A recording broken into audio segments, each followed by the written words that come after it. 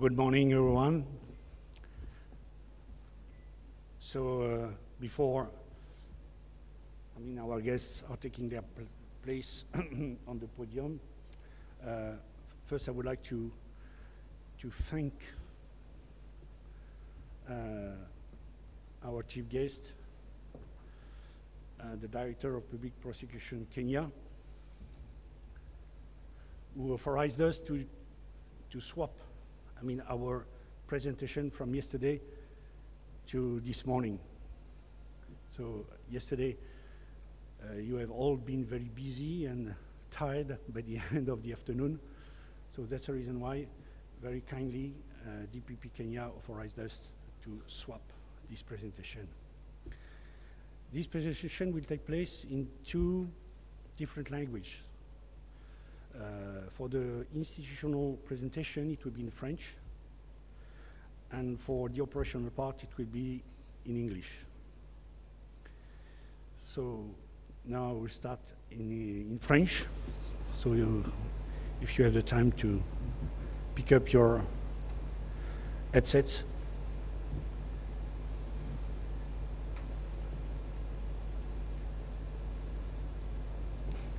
Do we have the presentation?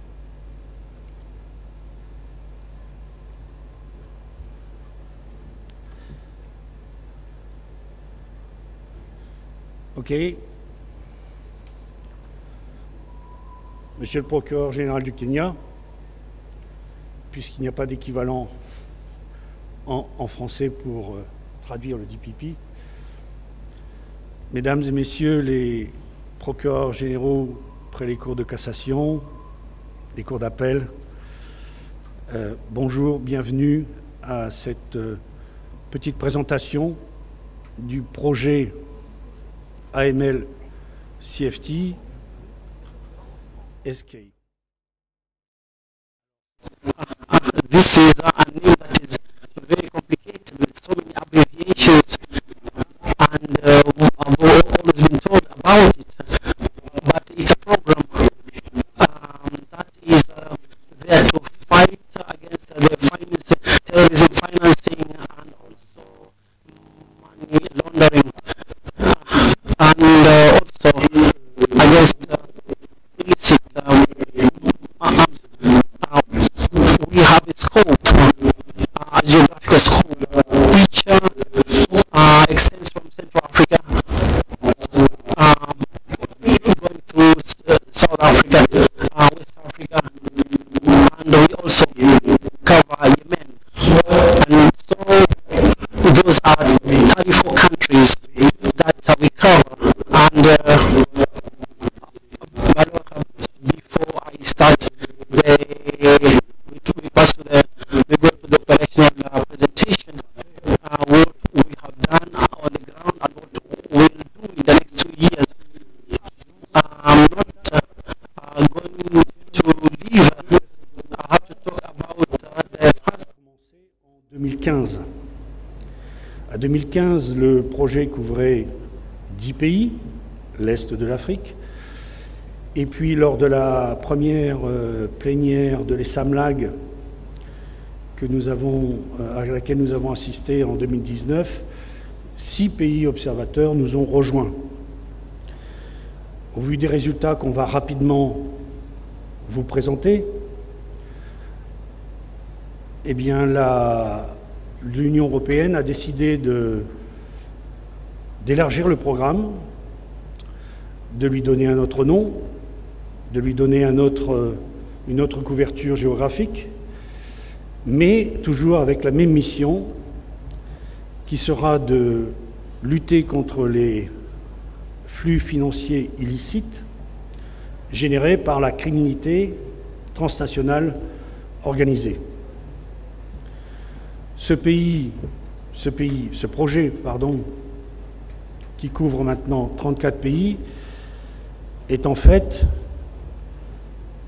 une phase de transition, puisque dans 18 à 20 mois à peu près, c'est la durée de ce projet. Ce projet sera remplacé par une phase numéro 4 qui, cette fois, va couvrir toute l'Afrique, les 54 pays de l'Afrique et probablement le Yémen. Je reviens un instant sur le Yémen parce que vous allez me dire que fait le Yémen dans votre couverture géographique. Eh bien, c'est tout simplement parce que en 2015, quand nous avons lancé la phase 1, à cette époque-là, la lutte contre le blanchiment d'argent et le financement du terrorisme était beaucoup moins développée que maintenant, et il n'y avait personne pour s'occuper du Yémen qui, à l'époque, faisait face à une terrible situation de guerre civile. Donc depuis, comme ils ont toujours été loyaux et ont toujours assisté avec beaucoup d'envie à nos activités, c'est la raison pour laquelle, à chaque fois, on les a inscrits dans notre couverture géographique. Voilà pour le Yémen. Donc, on va passer sur la diapositive suivante, next slide, please, sur les objectifs qui ont été réalisés au cours des 3 années du projet précédent. Can we have the next slide, please?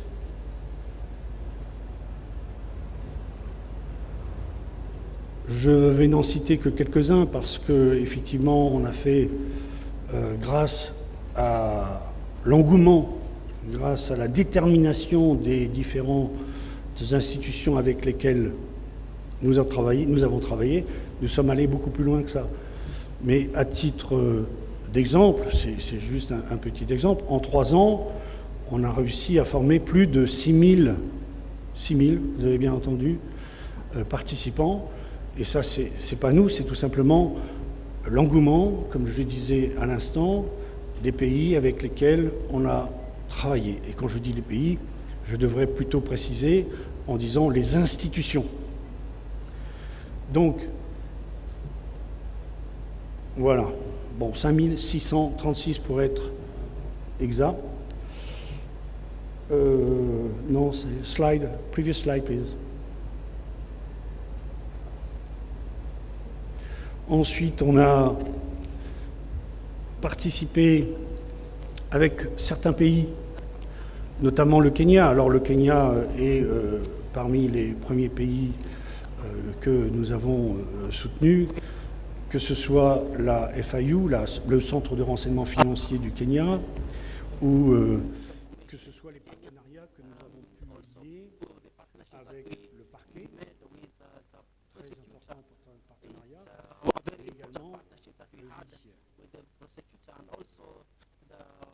On n'est toujours pas sur la base.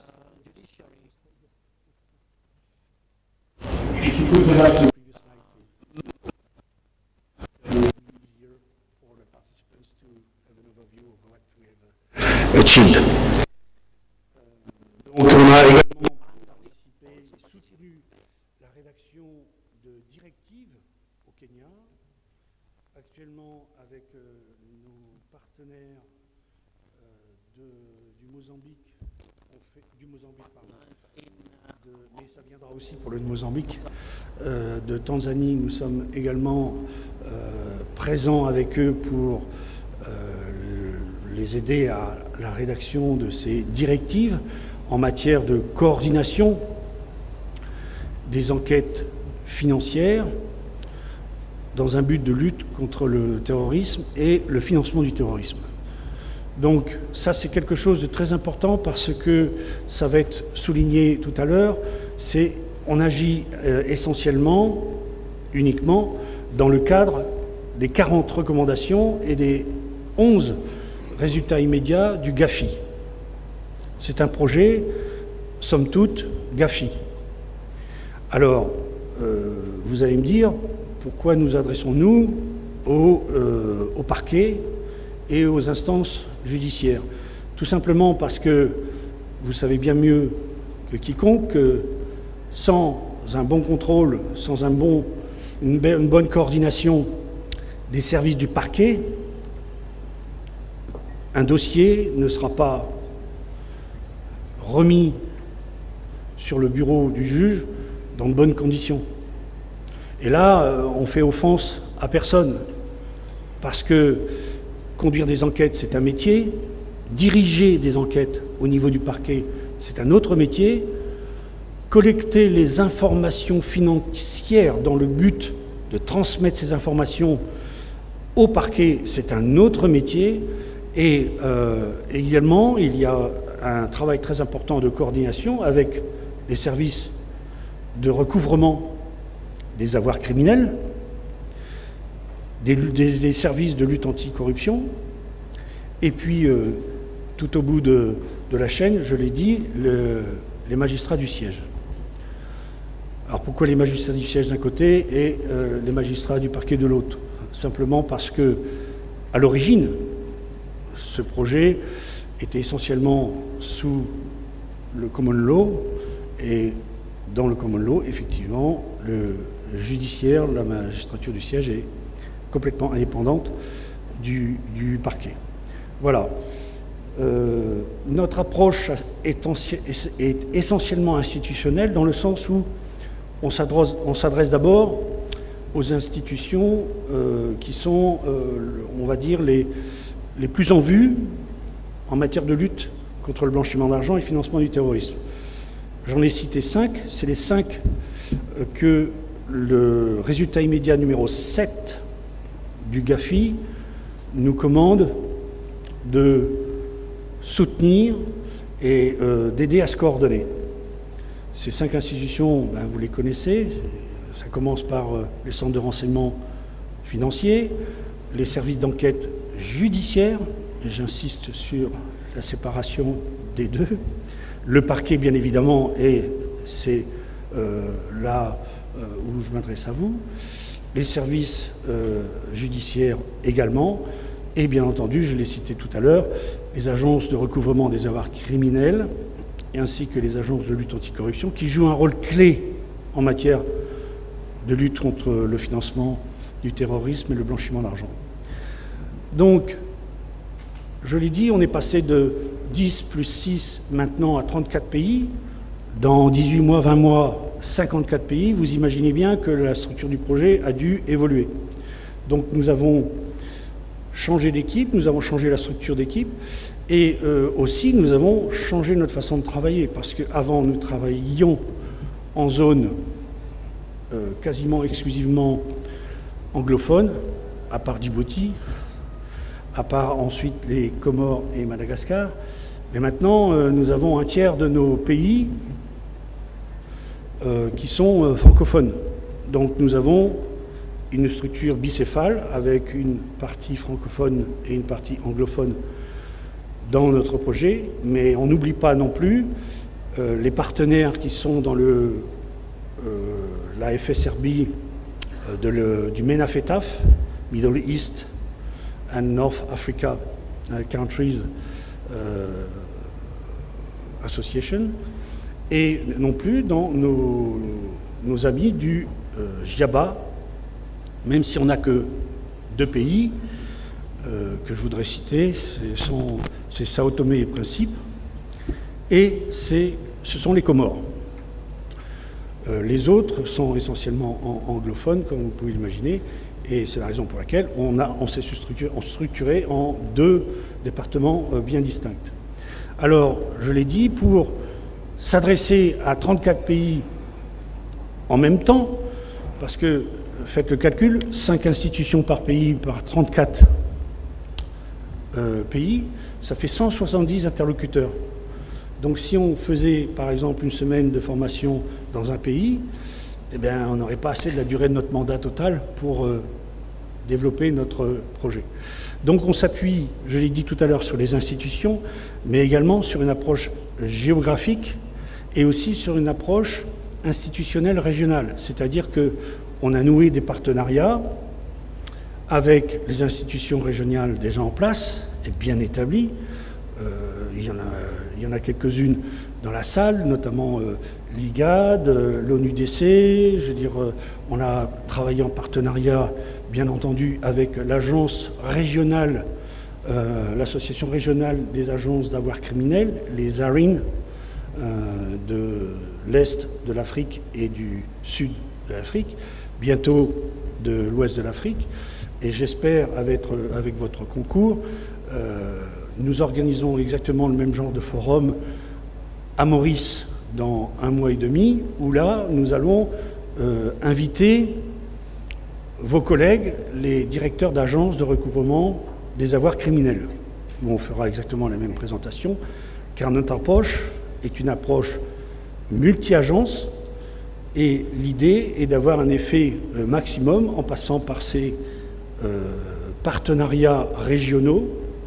J'ai oublié de citer, enfin je ne l'ai pas oublié, mais je veux dire, comme on travaille avec les instances de police judiciaire, on va travailler avec Interpol de la même manière que si on travaille en matière financière, on va travailler avec les FSRB compétentes. On en a 4 dans notre scope géographique. Et on va également travailler avec les unités, les associations, entre guillemets, judiciaires ou du parquet compétentes dans cette zone géographique. Nous allons essentiellement nous focaliser sur, quand on va faire nos formations régionales, on va inviter vos représentants, car si aujourd'hui on s'adresse au plus haut niveau de la hiérarchie du parquet, on va également s'adresser au plus haut niveau de la hiérarchie des agences de recouvrement des avoirs criminels, je l'ai dit. On l'a fait il y a 15 jours en s'adressant aux chefs des centres de renseignement financier, aux chefs des services d'immigration et aux chefs des services de police judiciaire. Donc c'est une approche, comme je disais, multi-agence, où vous, procureurs, avez un rôle absolument essentiel et critique de validation des enquêtes, de la collecte d'informations, je dirais même de la collecte de renseignements, parce que quand on parle d'économie et de finances, on parle de renseignements financiers.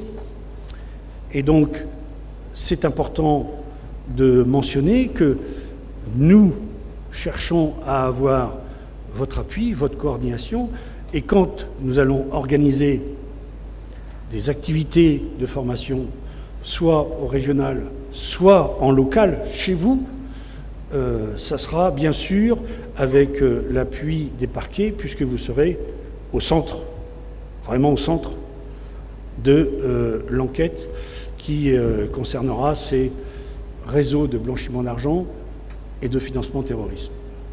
Voilà, c'est la partie institutionnelle que je voulais mentionner, que je voulais souligner, parce que, bien sûr, on s'adresse aux chefs d'institution, parce que sans l'aval, sans votre aval, sans votre consentement, je veux dire, il n'y a pas possibilité de toucher vos collaborateurs et bien entendu les unités qui sont en charge techniquement et opérationnellement du terrain. C'est ce que nous allons voir dans 1 ou 2 minutes. Voilà, j'ai terminé avec ma présentation institutionnelle. Je vais laisser la parole à Alma Wanyama, qui est une de mes Senior Technical Advisors du projet. Et nous allons repasser en langue anglaise. Merci de votre attention. Thank you, Fred. My name is Alma Wanyama. I'm a Senior Technical Advisor with the AML CFT SK project. Good morning to all of you. That was a presentation about our project by our project director, Mr. Frederick Bayard. And we've done some work with the prosecution offices in the region. In the panel, we have Kenya, Tanzania, and Uganda, who like to call them to just give a brief experience of how the project has supported the prosecution service. And they each have 2 minutes or 1.5.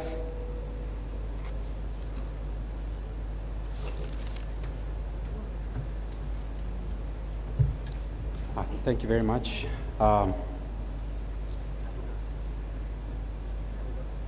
Okay, thank you very much. I'm Michael Sang from ODPP Kenya. I'll be very brief. I understand running against time. We have worked, as ODPP Kenya, we have worked very closely with the EU, AML, THB project at the time. Right now, it's EU, AML, CFT, SK project.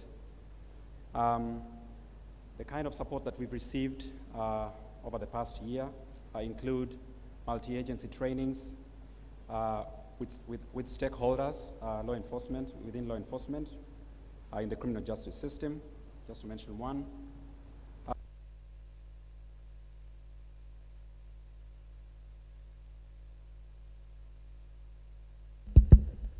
Okay, thank you.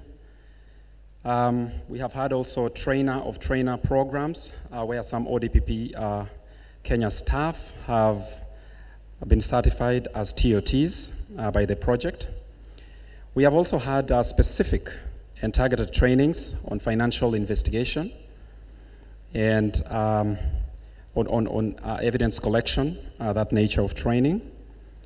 Right here, actually we had that last year here in the South Coast, in Diani. About 70 prosecutors from ODPP Kenya benefited from that training. We also have a lot of ongoing support by the EU on drafting a financial investigation training curriculum. When we are discussing illicit financial flows, training is something that is essential to impart knowledge to our prosecutors, among other capacity building engagements. One of the key things I would like to mention is the interagency guidelines that the first speaker alluded to. We were able to come up with interagency guidelines on cooperation and collaboration in the investigation and prosecution of terrorism and terrorism financing. This was launched last year in Kenya on Tuesday, 12th April 2022. That is last year, under the leadership of DPP Kenya. We also have some support, and just to testify once more on this kind of partnership with EU and the support. Today we are in Mombasa, and we have had a lot of their support in trying to organize and ensure the success of this 16th AGM of African Prosecutors Association. Finally, I would just like to point out that EU is also working closely with ODPP Tanzania, and I had a rare opportunity last week to share Kenya's experience in coming up with interagency guidelines with our counterparts from Tanzania. I know Mr. Faraja Chimbi is the next speaker, and he will speak to this.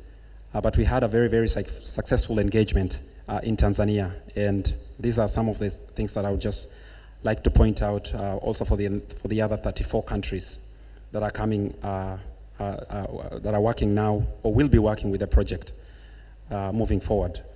That the partnership is very important and essential in the fight against illicit financial flows.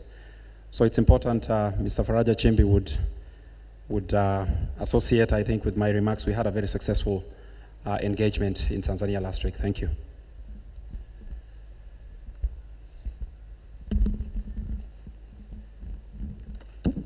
Thank you very much, Michael, and good morning, everyone. Yes, I am Farajan Chimbi, Acting Director, Asset Forfeiture from the National Prosecution Services, Tanzania. Yeah, as we all know, the National Prosecution Services of the United Republic of Tanzania for quite some time has been undertaking initiatives geared towards combating transnational organized crime with a specific focus on anti-money laundering initiatives, counter-terrorism, and the counter-financing of terrorism. Over the time, we took it upon ourselves to assess the way we have been conducting our businesses insofar as the areas that I've mentioned is concerned.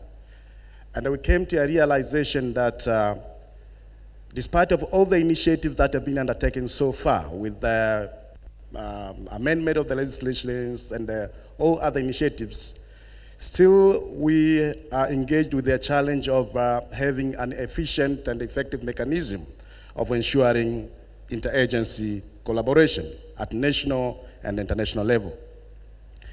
It is at this point that the Director of Public Prosecutions of the United Republic of Tanzania found it upon himself to be imperative to look around and enlist assistance from various international agencies and organizations, so that at least we can be supported in the area of putting in place some tools that would assist in ensuring collaboration and cooperation among agencies, both at the national and international level. And that is where last year we came in touch with the ALMA, the technical specialist of the SK project.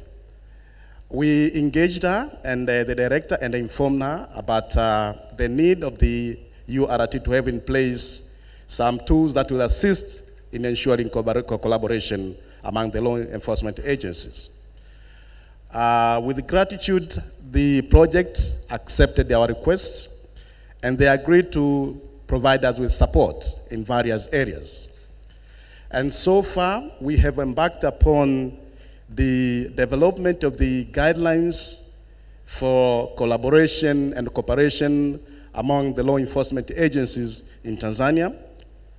As Michael pointed, from the 23rd to 27th this month, the project assisted the coordination and the facilitation of a workshop where a number of practitioners from different law enforcement agencies in Tanzania met together for 5 days, deliberating and discussing on issues that impedes our effectiveness in countering money laundering, terrorism, and the counter-financing of terrorism. And through that workshop and with the support and the experience that we gathered from our colleague Michael, who flew all the way from Kenya to join us in Tanzania, we have already managed to develop the zero draft of the guidelines.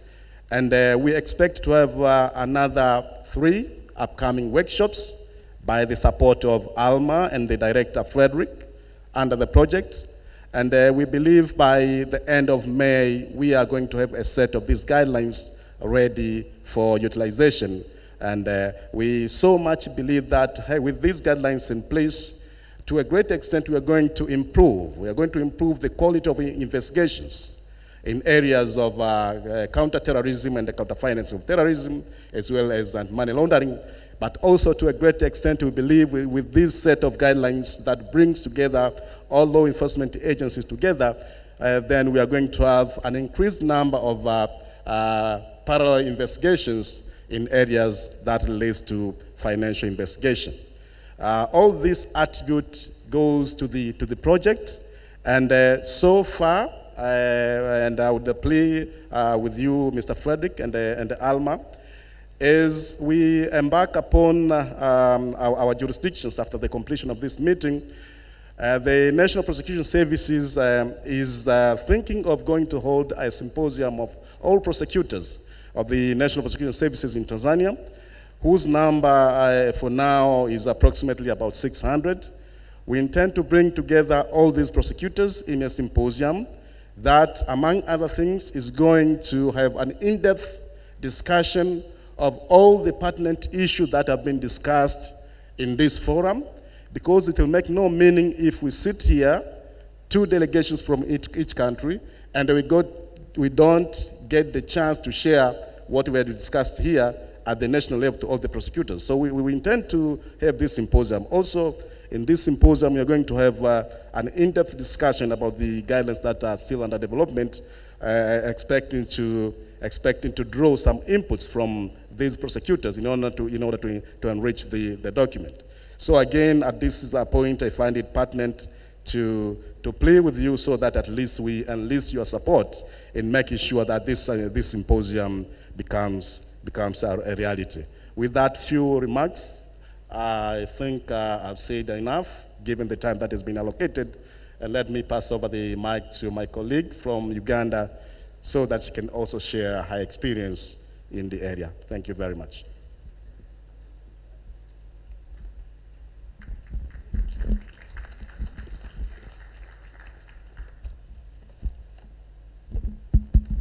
Good morning to you all. My name is Vicky Nabisenke. I'm an assistant DPP from the Office of the Director of Public Prosecutions, Uganda. I head the Department of International Cooperation.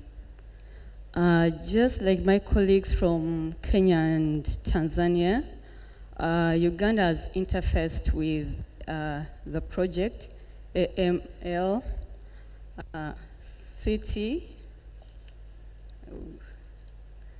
CTF, yes, to their financing or funding. They are one of our key funders for the upcoming 10th annual general meeting of the East African Association of Prosecutors.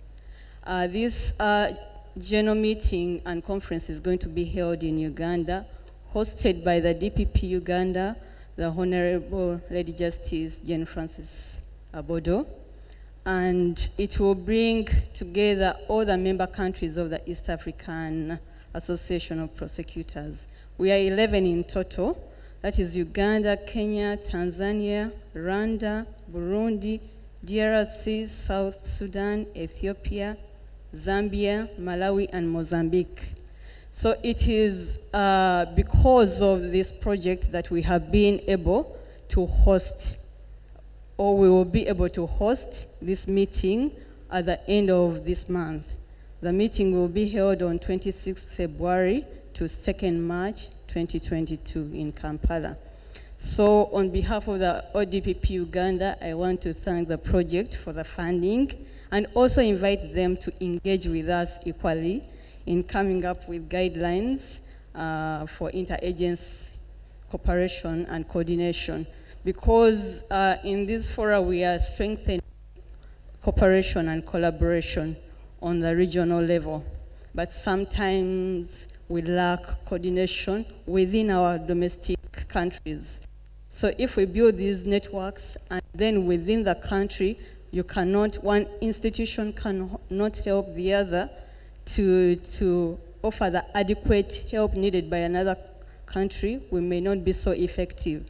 So we believe that if you work with us and we build our systems within the countries to cooperate and coordinate better, then we will have achieved the purposes of these regional gatherings.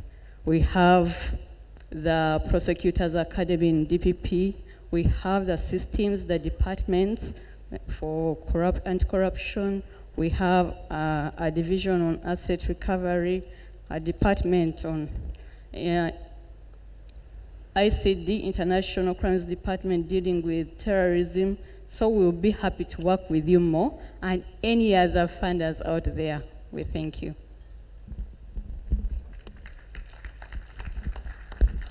Thank you to our panelists, and also to mention that Uganda has also certified experts at the prosecution.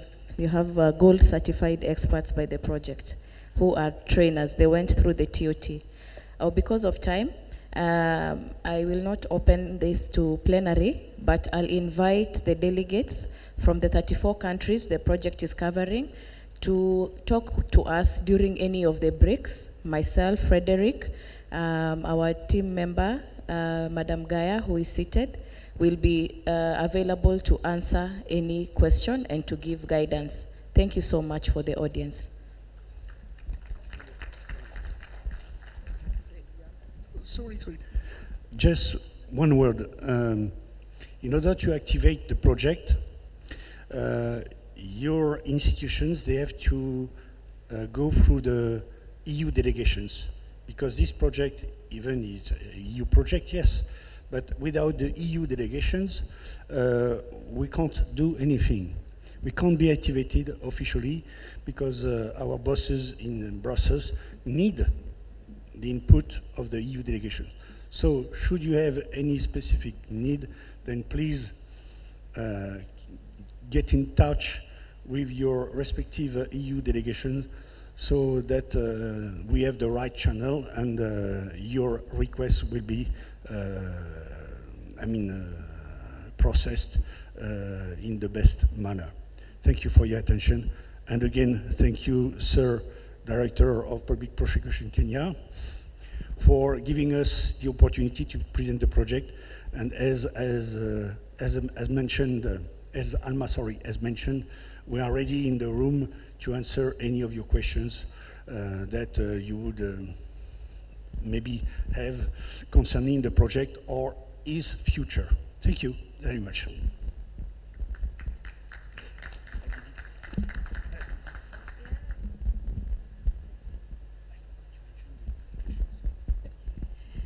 Thank you so much, Mr. Frederick, Ms. Alma, and the teams from Kenya, Uganda, and Tanzania. Thank you very much. It's now my honor to invite the DPP to invite Mheshimiwa. Thank you so much. Karibu sana DPP.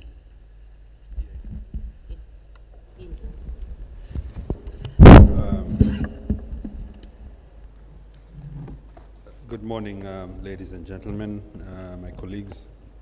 I hope you had a wonderful evening and you're enjoying Mombasa, and that we also had fruitful deliberations yesterday. This morning, before the opening of the second session, I have the honor of inviting a very important gentleman. In Kenya, the Office of the Director of Public Prosecutions is an independent office. However, it reports to two institutions, one of which oversees us, and that is Parliament. Today, later in the afternoon, when we're in the evening when we're closing the session, we'll also have the honor of hosting the Speaker of the National Assembly, who will come and close the session for us. But within Parliament, we have a committee called the Justice and Legal Affairs Committee, which is actually the committee within Parliament that oversees the justice sector. And more specifically, the Office of the Director of Public Prosecution. So this is one of my bosses that I report to in Parliament, and we asked him kindly to come and open this session. So I have the honor now, the singular honor of inviting Honorable Murugara George Gitonga, the Chairperson, National Assembly Justice and Legal Affairs Committee. Thank you. Welcome, sir.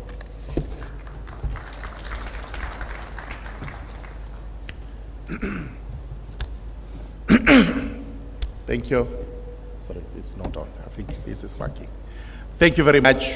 The DPP of the Republic of Kenya, Mr. Nuruddin Haji. All protocol observed, including the DPPs from the rest of the countries that are represented here, their deputies and the other prosecutors. Good morning. I was here and greeted you the other time and introduced myself as George Gitonga Murugara, Member of Parliament for the Raka constituency, which is found in the Rakanivi County, the eastern region of Kenya, and I sit in the National Assembly, being one of the houses of Parliament in Kenya. The other house of Parliament in Kenya is the Senate, and thus our Parliament is composed of two chambers, the National Assembly and the Senate. I'm here today as the chairman of the Justice and Legal Affairs Committee of the National Assembly to represent that committee in welcoming you into our country, and also to wish you a very good stay here and very fruitful deliberations in all the matters that we'll be delving into. As the DPP of the Republic has hinted or stated, the Office of the Director of Public Prosecutions in the country is an independent office.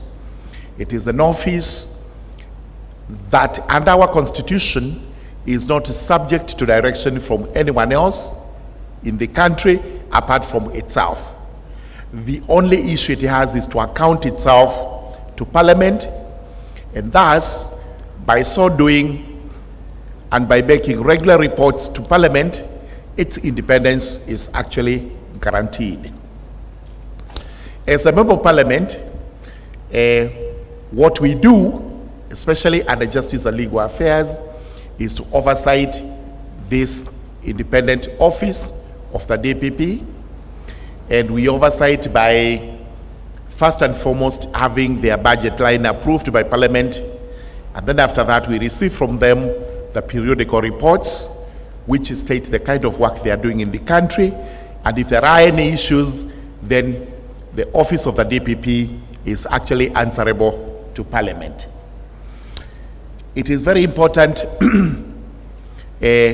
to have a seminar such as this one, in which all the DPPs of the association, the Africa Prosecutors Association, come together so that you are able to discuss cross-cutting issues, especially across the borders.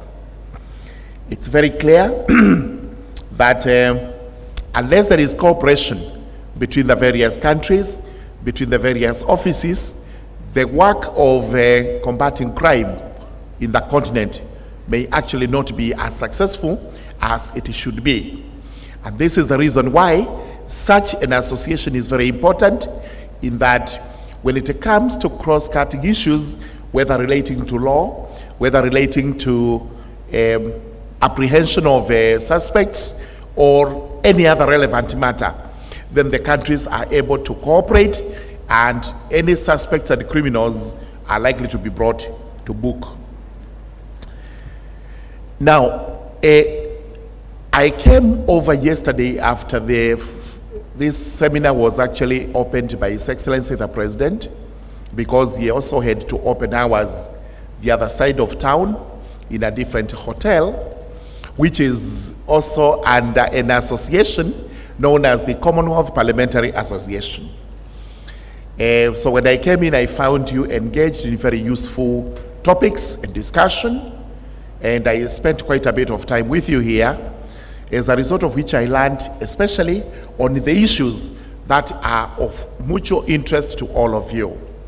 Issues including crimes that are international, which cut across, which crimes must be fought at all costs because they affect all nationalities that are involved, including drug trafficking, money laundering, cyber crimes, etc., etc. These are crimes which in their own nature are peculiar in that they cut across countries. You have also to deal with possibly how to get these persons, these criminals, through extraditions and such other judicial processes. And this, unless there is cooperation between countries, then you may have difficulties in having such criminals taken to countries where they are wanted for trial. Asset recovery is another one, because some of these assets you have to recover are proceeds of crime, whether they are proceeds of corruption, whether they are proceeds of money laundering, or whatever it is. Again, there must be some legal framework that is able to cut across both countries, and using that legal framework, you are able to have those assets recovered and repatriated to countries where they were actually stolen from. It is vitally important that we strengthen the APA, in that Africa, like any other part of the world, must also be seen to actually actively participate in fighting international crimes. Offices of the DPPs across have also to be strengthened through legal frameworks, whereby these offices, in as much as they're supposed to be independent, and even if they are interdependent with the other agencies, their sovereignty must be recognized, because an office of the DPP that is under the beck and call, possibly of the executive, is not likely to discharge its duties the way it's supposed to be. There are always grumbles, especially from the politicians, that such offices are used to try and execute a political vendetta, that the executive would want to muzzle its opponents using offices like this. Therefore, it is important in every country, constantly we look at laws that relate to this office, which laws must be strengthened, and you are always accorded the independence that you are supposed to have so that you are able to do your duties uninterfered with. It is for this reason that Africa must come together. We do not always have to look upon Europe or the Americas to come to our aid. Some of these issues, we can actually solve them ourselves, and we are able to move forward in the right direction with our own initiative. I know for sure there are challenges that you are faced with, and one of such challenges is going to be conflict of laws, because laws differ from one country to the other, and sometimes some of these laws are brought about through international conventions, and some countries may not be prepared to accede to those conventions. But for the sake of combating crime and having prosecutions that are effective and the prosecutions that are well-meaning, so that they are intended to achieve what they are intended to achieve, it is important to look at these international conventions. It is important to look at domestic laws so that these are harmonized, and to a greater extent, especially in Africa, we are able to use them. There may also be conflict of interest, the agency of the DPP having a conflict with possibly other investigators of crimes. Like in Kenya, we have the Directorate of Criminal Investigations, which also deals with the investigation of crimes. But the sole role of prosecuting in our country is vested by the Constitution in the DPP. Yet we constantly come to the defense of the DPP to say, while other agencies can actually investigate, the role of prosecuting must always be executed by that office. Other challenges that you're likely to come across are border conflicts. In one country, there may be conflict going on, and that becomes a haven for criminals to go and hide there, as that country is not stable, as that country goes through the turmoil. Again, this is an issue that possibly you will have to look into, so that at the end of the day, we have a seamless flow of prosecutions cutting across the continent, as envisaged by the 34 countries that are represented here. So with those many remarks, mine is to wish you very well in the Republic of Kenya, in the coastal town of Mombasa. Please do enjoy the seminar to the fullest. Have very fruitful discussions, useful discussions, discussions that are going to help our continent in one way or the other. We look forward to hosting you again when that time becomes necessary, and where possible, remember also to invite us to come to your country if such an event ever takes place there. Thank you very much. May God bless you. Have a very good day. Thank you very much.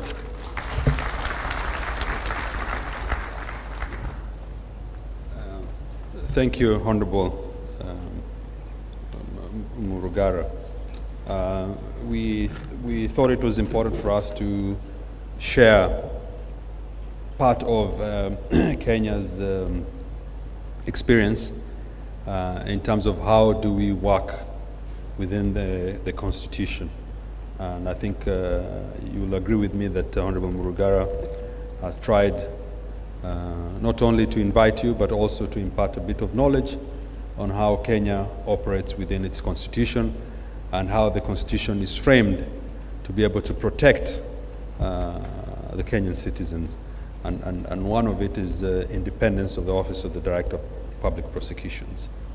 I have one more person that I would want to invite, and again, it's just about us Kenyans trying to share our legal framework. Within our legal framework, we have what we call the Witness Protection Agency. And I felt maybe it's important for us to try and bring it out. And I've kindly asked the Director of Witness Protection Agency, and her name is Madam Jedida Waroiu. She's a colleague, and together we share a lot of commonalities. We've gone to similar trainings, but we also are holders of the Jurist of the Year in Kenya. So I want to invite Madam Jedida Waroiu to just take us through very quickly and for 5 minutes what Witness Protection Agency is, how it operates within the legal system of Kenya. So welcome, my dear colleague.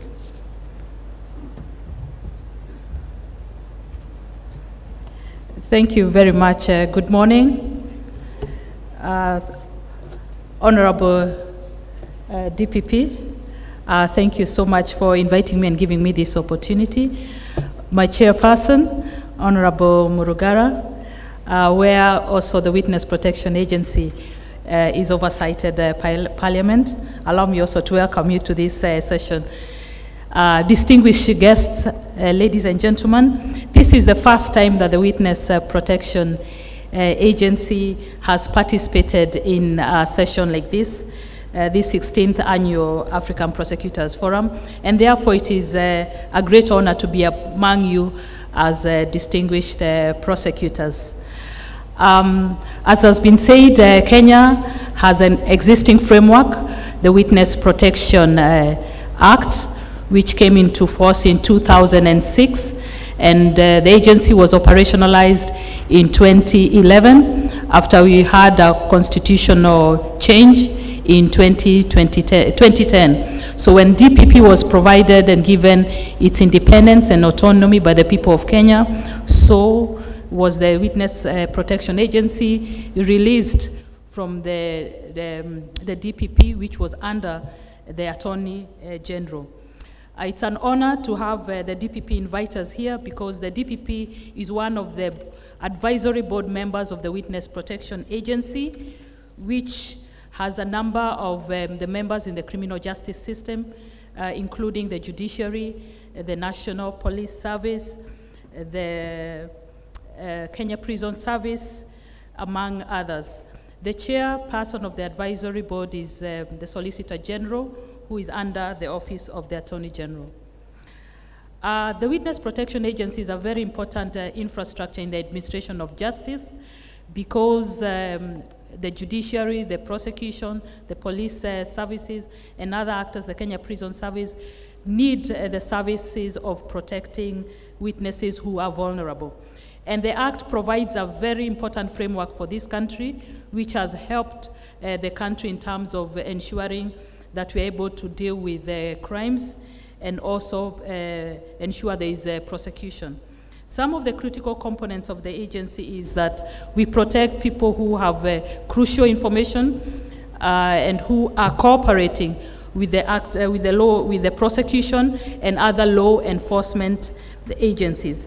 And we have referrals from the anti-corruption, from DPP themselves, from the police, from the Policing Oversight Authority, from the Kenya National Commission, among others. The agency has been able to develop its legal framework over time. The Act, which was of 2006, has been amended over 4 times to strengthen the agency, to ensure that it's autonomous, to ensure that its services are practical, effective, and efficient. And also, we've gone further and developed regulations to strengthen the same, rules that are very specific to the judiciary, to help judicial officers to be able to work much more effectively with the Witness Protection Agency. Last year, we developed a regulation that is going to provide reciprocal arrangement. So when Mheshimiwa speaks about that Africa needs to come together, we are at that point as the agency where we are saying that as Africa, as Africans, we need to be able to reciprocate where you're able to provide protection across border, vice versa. So the service is only for threatened and intimidated witnesses and their associates or families. And this is really the last resort, where those opportunities arise in court, in tribunals, in commissions, or in inquiries. I want to say two things before I end. Some of the things that we have done to ensure that we strengthen the whole regime of witness protection is to develop a special curriculum on witness protection, and it has 3 special modules, one for prosecutors, one for investigators, and one for judicial officers, because those 3 actors in the criminal justice system are very, very important. And therefore, as we sit here and hear about the training of prosecutors in the training academies, we are very keen on that, because we need to work together and ensure that we are able to provide that very critical service. You're not here, the Witness Protection Agency, at round tables, at conferences a lot, or even at press conferences. But we are there with you to ensure that you're able to succeed as you prosecute the transnational organized crimes, among others. The benefit about the Witness Protection Agency is that it has learned from ourselves. We learned a lot from South Africa, and I'm happy that the prosecutor from South Africa is here, because we were incubated through the Witness Protection Agency in South Africa. Lastly, as I end, I think let us see how we are able to communicate, we are able to collaborate, we are able to coordinate more and complement each other in the services that we provide. And I do know countries like Nigeria, Ghana, Mozambique, South Africa, as I've mentioned, Ethiopia and Morocco have some form of legislation, and it's important for us to spur that. Our vision is to ensure that as we come together as Africa, we have an association of witness protection actors, so that we are not beholden to the European, for example, the Europol, which usually provides the technical support for Kenya. We are able to come together and work together. Allow me to reflect on the words of the African Union anthem, which says, "Let us dedicate ourselves to fight together for lasting peace and justice. Let us all unite and toil together to give the best we have to Africa. Let us all make Africa the tree of life." So we ask you later today, we are going to be having a side event where we will discuss more, share more about what we do, and encourage you to work together to build each other's infrastructure within their various countries, so that we can harmonize in terms of how we manage and deal and combat transnational crimes using the witness protection infrastructure. Thank you so much, and God bless you.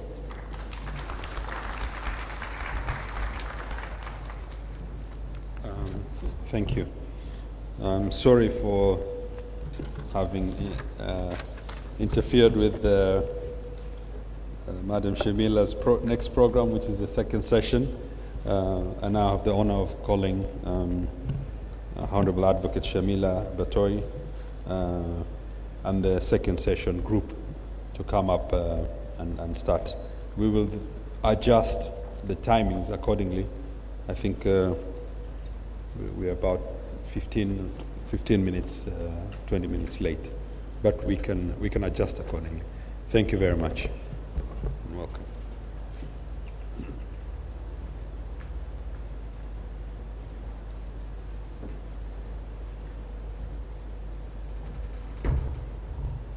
Sorry, maybe I should have called out the rest of the presenter. There's presenter Marco Letizzi. Should I just call them up? Yeah. Then there is Mr. Kaba Mohammed, Prosecutor General Guinea, Mr. Saitoti Maika, Director General FRC, Advocate Gideon Nkoana, SCCU Regional Head South Africa, Mr. Victor Mule, Deputy Director of Public Prosecutions Kenya.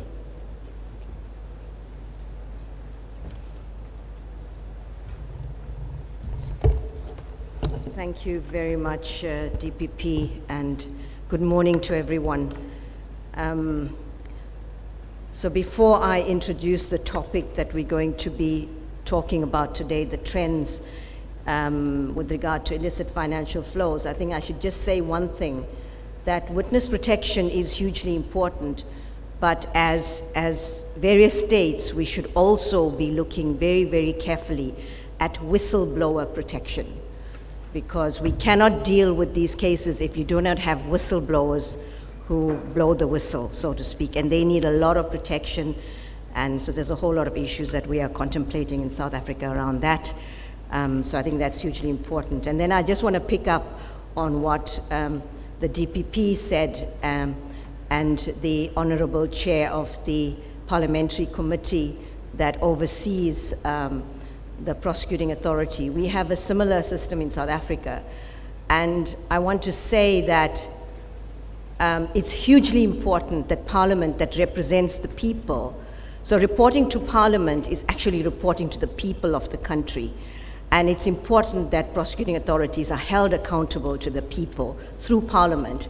But what we found in South Africa is that even our Parliament in the days of state capture failed to do proper oversight over the prosecuting authority. So even though we have these oversight bodies, it's really important that these bodies do what they need to do and hold us as prosecuting authorities properly accountable. And so the independence issue is important. Perhaps at our next APA, we can have the theme as independence of prosecuting authorities and deal with that, because many of us have fantastic laws relating to independence, but the de jure independence is not enough. There must be de facto independence of prosecuting authorities as well. So with that slight, those remarks on the side, it now gives me pleasure to open this session, which deals with trends in dealing with financial crimes. And I'm going to very briefly introduce the panel. We are under time constraints. We have the presenter, Mr. Marco Letizzi, who's a lawyer, public accountant, a statutory auditor, and advisor of the European Commission, Council of Europe, and the UN. We're very pleased to have you here to do the presentation, to introduce the topic. And then the panel discussions, we have Mr. Kaba Mohammed, Prosecutor General of Guinea. We have Mr. Saitoti Maika, Director General of the Financial Reporting Center in Kenya. We have Advocate Gideon Nkwana, who is the Deputy Director of Public Prosecutions and the Regional Head of the Specialized Commercial Crime Units in South Africa in the National Prosecuting Authority. And we have Mr. Victor Mule, who is the Deputy Director of Public Prosecutions in Kenya. So, ladies and gentlemen, we're going to be dealing with various trends in understanding illicit financial flows.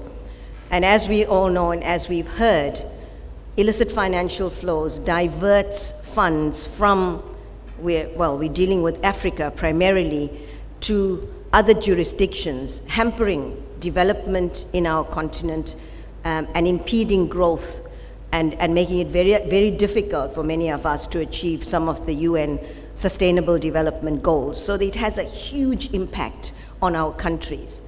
So as we talk through this and listen to the various types of initial financial flows, I want to say that in order for monies to flow through our countries, there has to be enablers that actually do this. So it's not just about the person committing the crime, the predicate offense. It's about those professional enablers that enable funds to flow. And who are these professional enablers? They are bankers, people that live very, very they don't have the profile of criminals, but they are fueling criminality so much in our continent that we need to look at how do we deal with bankers, lawyers, all apparently upstanding members of society, bankers, lawyers, accountants, politically exposed persons, estate agents, someone comes and buys a house for cash. You know, how does that happen? So we can deal with the criminals, but these are also criminals that are facilitating illicit financial flows and destroying our continent. So as prosecutors, we need to look at how do we focus on those enablers. So with those very few words of introduction, I'm going to now call upon our speakers. We are running slightly out of time, so if we can stick strictly to our time frames or even shorter, I'm going to put an alarm on my phone. It'll ring and you'll know you then have 2 minutes to conclude. Thank you very much. The first speaker that I call upon is Mr. Marco Letizzi. Thank you.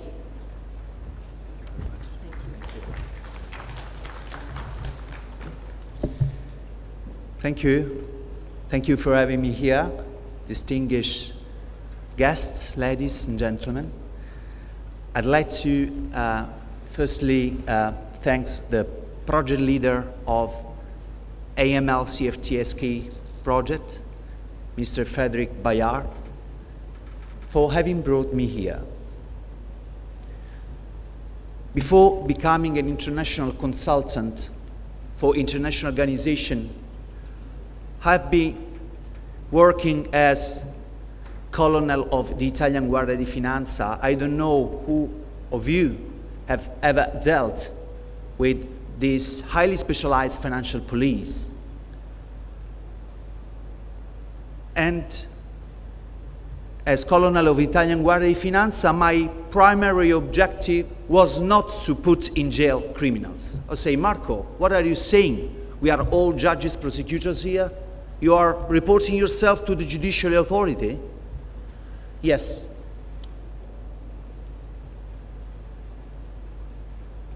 Actually, of course, my task was to put in jail criminals.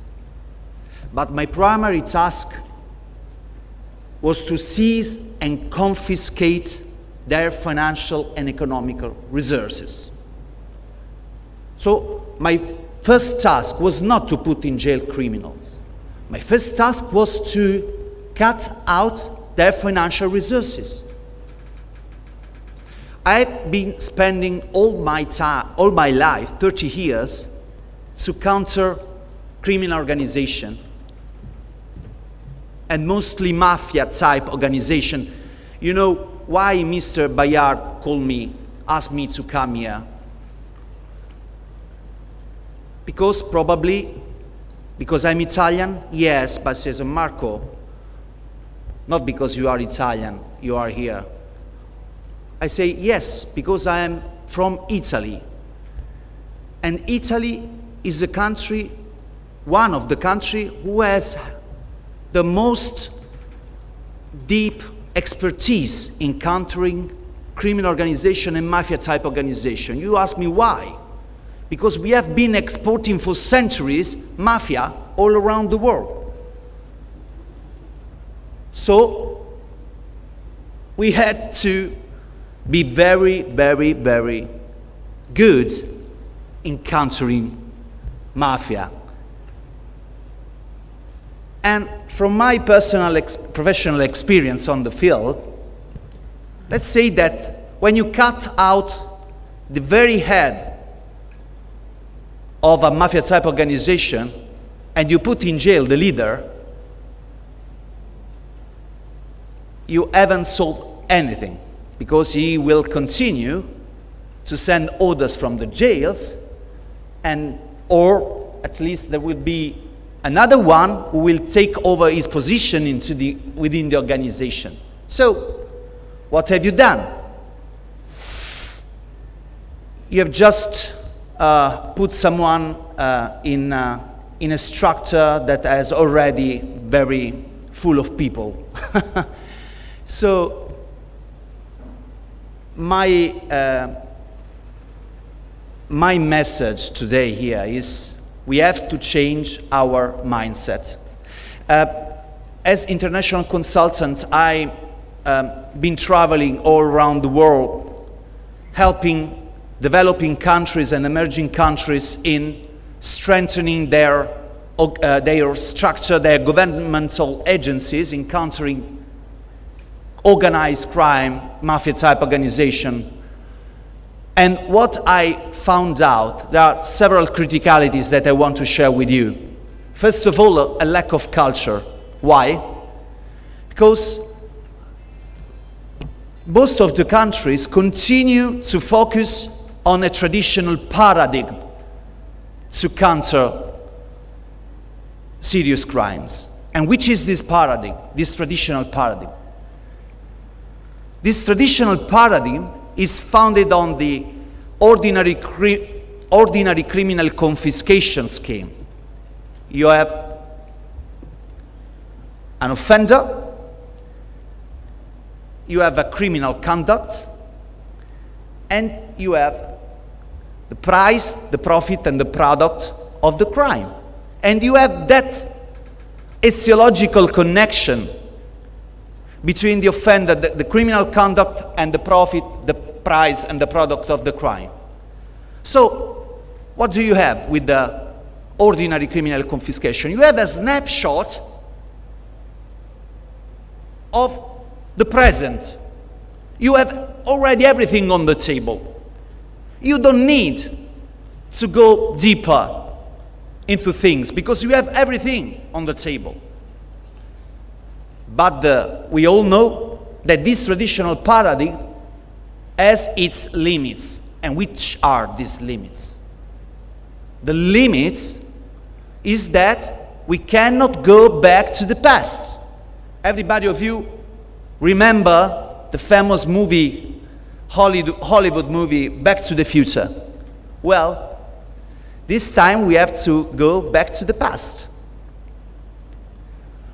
in order to reconstruct all the hidden, long-standing financial and economic resources that criminals have accumulated over years. And how do we do that? Going beyond the traditional paradigm, going beyond the traditional mentality. Giovanni Falcone was one of the Italian prosecutors who was murdered by Sicilian mafia in 1992. He said, money never fails. Money trail never fails. People can fail, but the money trail never fails. So let's follow the money. The follow the money methodology is crucial in countering organized crime, mafia-type organizations. So to go beyond this traditional paradigm, we have to exploit further investigative methods. And I am referring to extended confiscation and non-conviction-based confiscation. I appreciated very much what Mr. Michael Sang told before about financial investigations and all the efforts that Kenya is doing about this typical issue. And I also appreciated what the director of asset recovery of Tanzania, Mr. Farai Nchimbi, told before about parallel investigation. I think he meant parallel investigation. When he referred to parallel investigation, he wanted to probably mean non-conviction-based confiscation. So, confiscation is the primary tool to counter transnational organized crime. Okay. First point.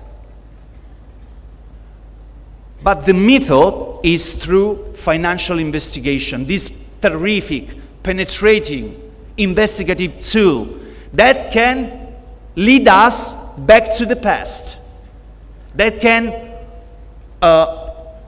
bring us beyond the snapshot of the present.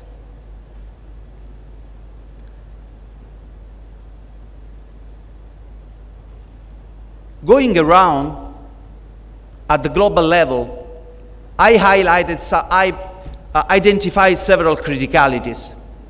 The first one is the lack of mentality. So, as I said before, focus on the traditional paradigm. The second is a lack in the legislative reform. many countries in their legal frameworks just the ordinary criminal confiscation and the value-based confiscation as, how can I say, derivation of ordinary criminal confiscation. Some countries have also the extended confiscation with several legal prerequisites that allow you to identify those assets that are not etiologically linked to the criminal conduct and to submit them to the judiciary or to the competent judicial authority for the seizure in view of final confiscation. And few countries have also the non-conviction based confiscation that in its turn has other legal prerequisites. Several of them are shared, are the same of the extended confiscation. Few of them are typical of non-conviction based confiscation. So first criticality, a lack in the mentality, in the culture. Second criticality, a lack in the legal framework, a poor legal framework. Third, capacity building.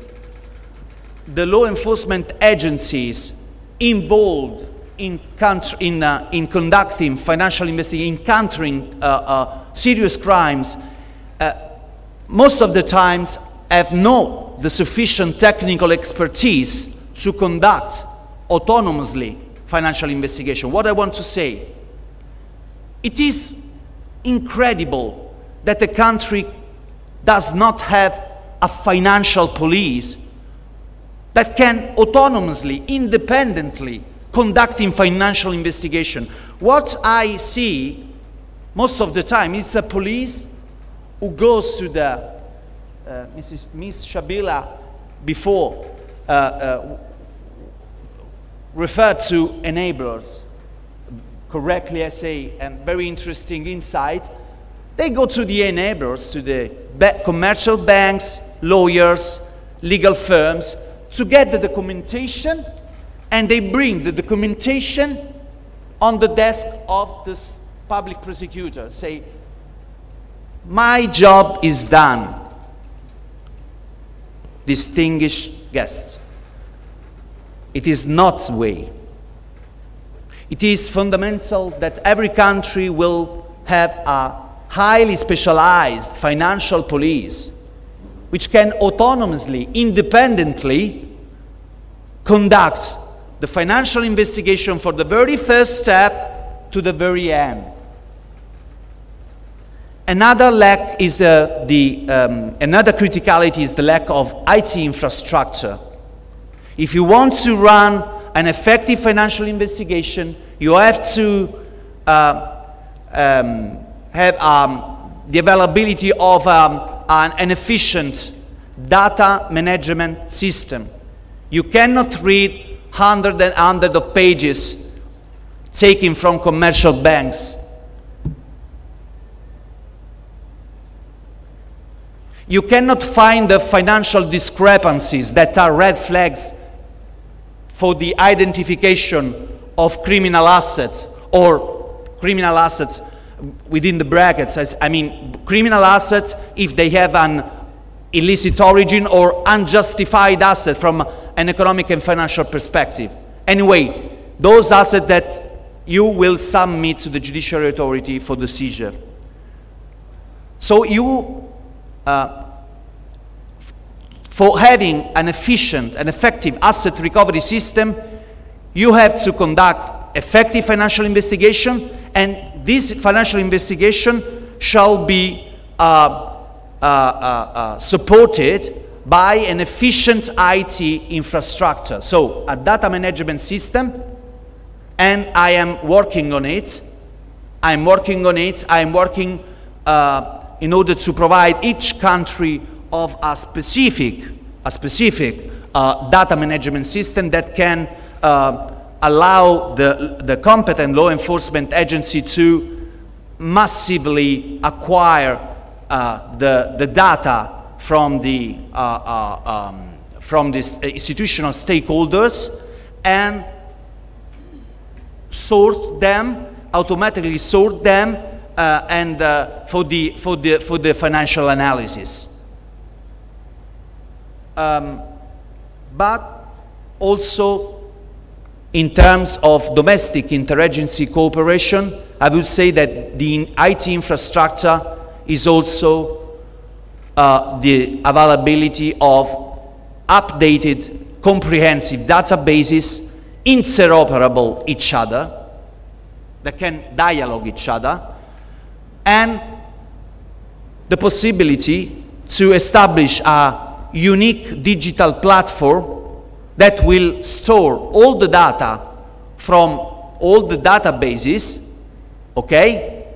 And all these data can be, of course, available to the law enforcement agencies. So with one click, you can say, Marco Letizzi, who is Marco Letizzi, who is a criminal STR's background, his personal and business network, and so.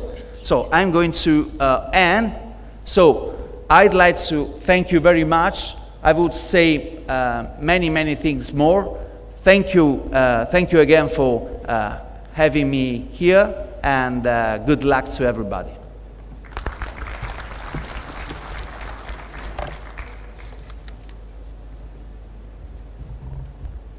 Thank you very much, Mr. Letizzi, for that overview. And I call upon Mr. Kaba Mohammed, Prosecutor General of Guinea, to say a few remarks between 5 and 7 minutes, please, PG.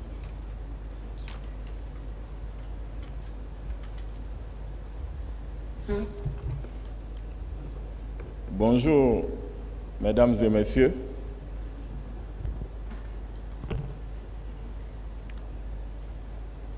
Je voudrais avant tout propos remercier Monsieur le directeur des enquêtes publiques de la République de Kenya pour l'accueil chaleureux qu'ils nous ont réservé depuis le début de cette session.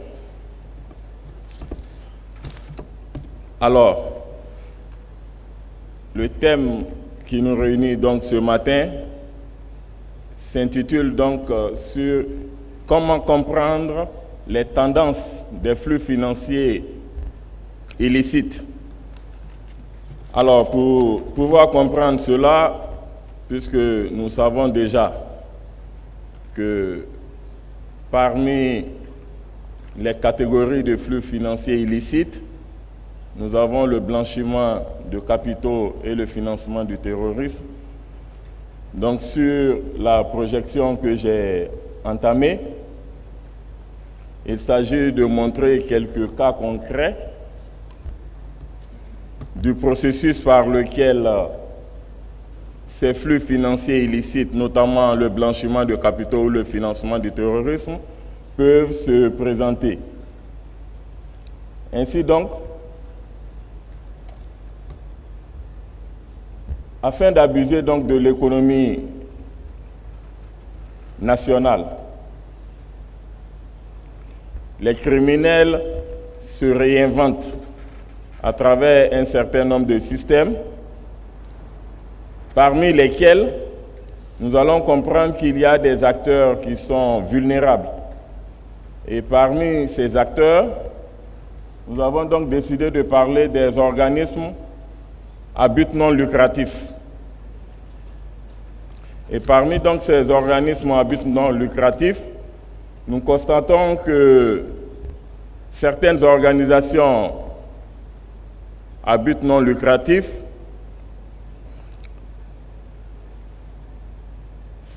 font un abus des fonds qui leur sont destinés en finançant le terrorisme. Et ces organismes à but non lucratif également profitent des fonds qui sont alloués aux organismes pour détourner les dits fonds vers des destinations, notamment le financement du terrorisme. Alors, après ces organismes à but non lucratif, nous avons un autre secteur d'activité qui est très vulnérable, ce sont les institutions financières. Alors, ces institutions financières, comme nous le constatons souvent dans nos pays respectifs, ces institutions financières sont assez vulnérables dans la mesure où nous allons voir sur notre séquence qu'il y a des opérations personnelles et à travers ces opérations personnelles qui sont faites au niveau de ces institutions financières, il y a la possibilité de faire du blanchiment de capitaux. Également, nous avons les établissements de crédit qui permettent le blanchiment de capitaux. Et enfin, nous avons les acheteurs de métaux précieux qui profitent donc de l'achat de ces pierres précieuses ou métaux précieux pour encore faciliter ou accomplir un blanchiment de capitaux et éventuellement financer le terrorisme. Mesdames et messieurs, ces cas concrets que je viens donc de décliner constituent des enjeux très importants pour nos sociétés. Comment mettre fin au blanchiment de capitaux? Comment arrêter le financement du terrorisme? Je vous rappelle que je suis de la République de Guinée.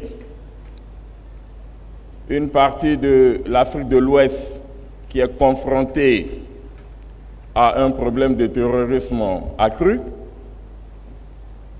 Nous sommes frontaliers avec la République sœur du Mali.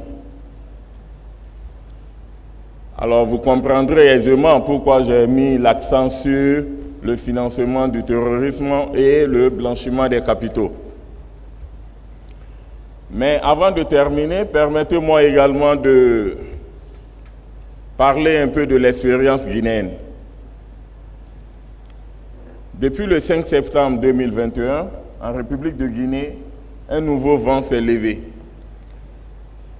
Ce vent de changement a décidé de mettre la justice au cœur de tout le système. La justice est donc devenue la boussole qui devra orienter la plupart de toutes nos actions.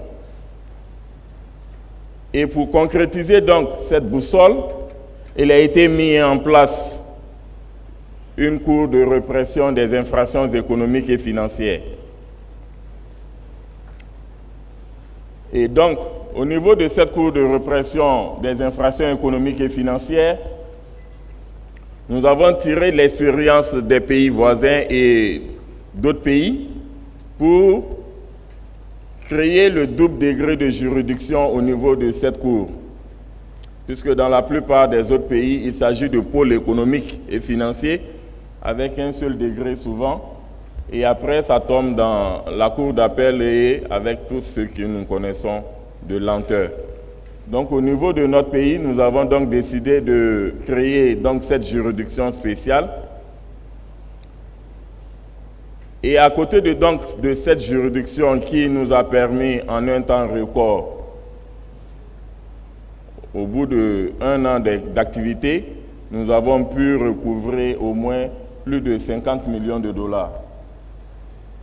Vous comprendrez aisément que hier, donc, je n'ai pas voulu parler parce qu'il s'agit pour des personnes souvent qui sont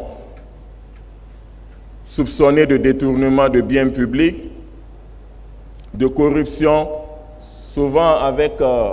nous avons eu l'agréable plaisir de comprendre que certaines personnes ont décidé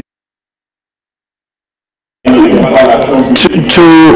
if it's not a public, so some people decided to pay back this money, and so we have a fund that allows us to continue the fight against embezzlement of funds, corruption, and so on. And in short, these are the kind of experiences that I would like to share with you. Thank you very much.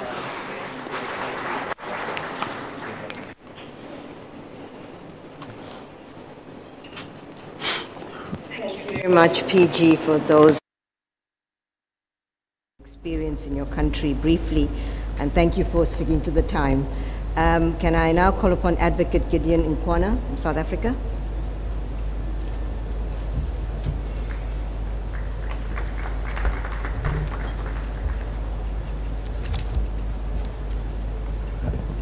Your Excellencies, invited guests, ladies and gentlemen, good morning. As time is a luxury we don't have in abundance, I will utilize this opportunity to share with you some of the measures we are implementing in South Africa to address the problem of illicit financial flows. Let me start by saying that illicit financial flows are alive and kicking in South Africa like in any other country in Africa. This is because mainly of our geographic position as a financial hub in the Southern African region, and then we are experiencing a large outflows of monies and also large inflows of monies. Now, to address this issue of illicit financial flows, South Africa has decided to implement certain measures, which I'm going to share with you. Firstly,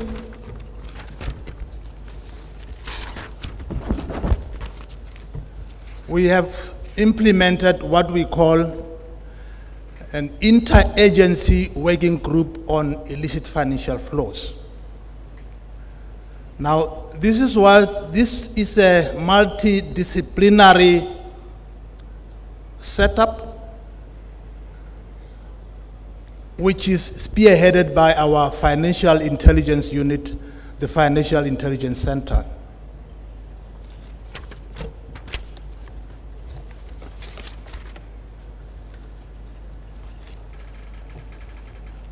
Now, in this group, we have got a large number of law enforcement agencies represented. This agency is a coordinating forum for illicit financial flows. It has been mandated as an interagency structure of several South African government agencies tasked with collaborating to tackle the issue of illicit financial flows as it relates to the South African jurisdiction. We have got regular meetings of this group, and we have developed a working definition of what these illicit financial flows entail.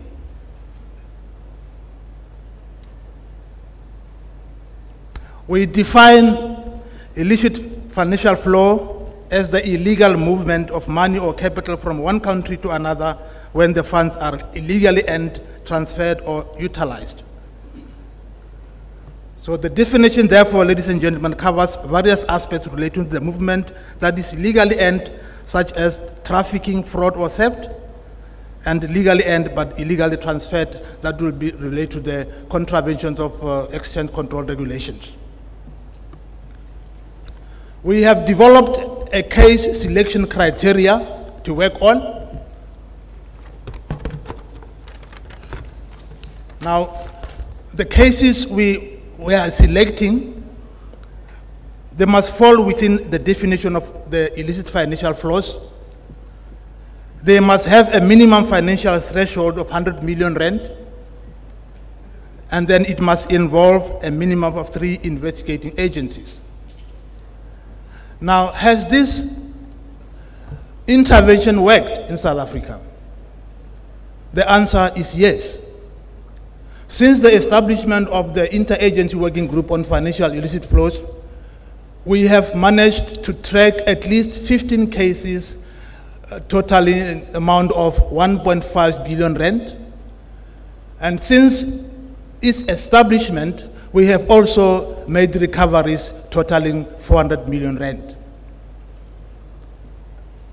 Now, we have also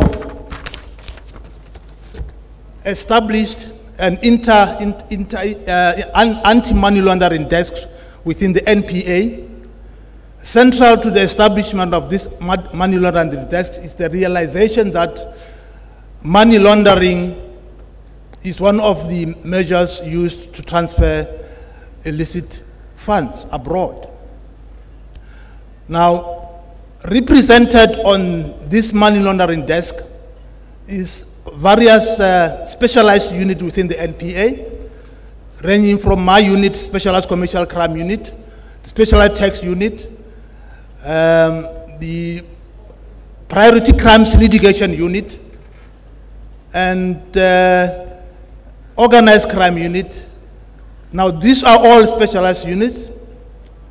Now, this is a clearinghouse of all suspicious transaction report we receive from our financial intelligence unit. Now, we allocate cases as and when they come to this various specialized unit.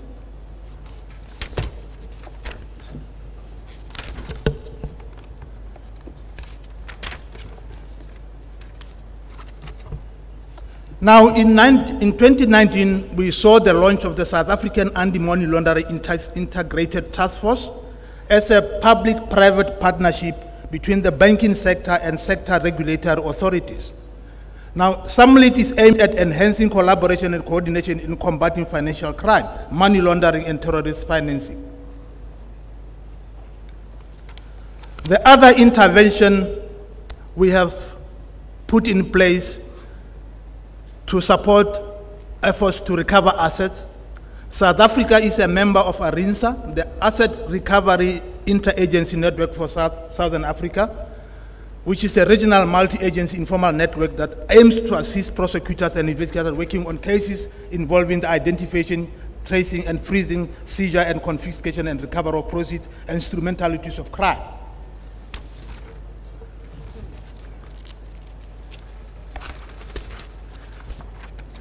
Now, the other intervention I've just mentioned, I've already alluded to, is we cannot overemphasize the issue of specialization.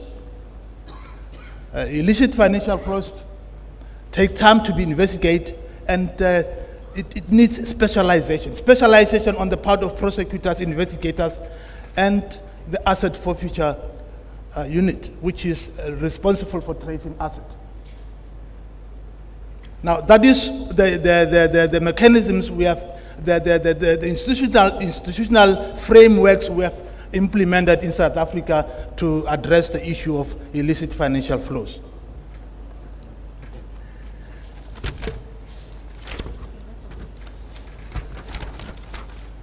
What are the challenges we are currently facing in South Africa relating to illicit financial flows? Our country has porous borders, and the crime phenomenon we are currently experiencing in South Africa is bulk cash smuggling. Now, the Directorate for Priority Crime Investigation, that is our police mandated to investigate this type of offenses, have instituted a project to try and arrest this bulk cash smuggling amongst our land borders, primarily. Thank you very much. Those are the interventions I was trying to share with you, which we are implementing in South Africa to arrest this issue of illicit financial flows. Thank you very much. Thank you very much, Advocate Nkwana, for that high-level overview. What I should say in South Africa is that we are really now pushing with the non-conviction-based asset recovery. Court cases take a long time, And so to really deal with non-conviction based, and we're really trying to have a very clear strategy and resources to really vigorously deal with that. So Mr. Victor Mueller, the Deputy Director of Public Prosecutions Kenya, the floor is yours.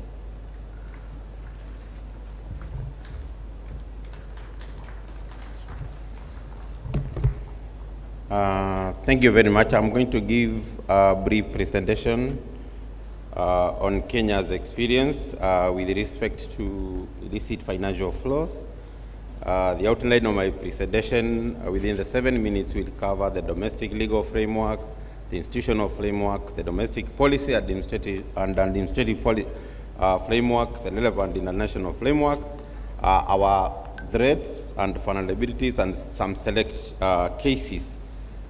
This presentation will be provided to the participants, so you don't have to write in lightning speed because of the time limit. For purposes of this presentation, we are going to adopt the definition that illicit financial flows refer to the illegal movement of money or capital from one nation to another.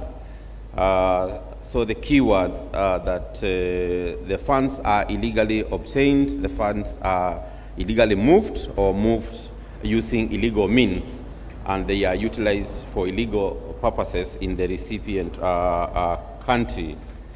The legal framework in Kenya can be clustered into three: the criminalization, institutional, police, and regulatory framework.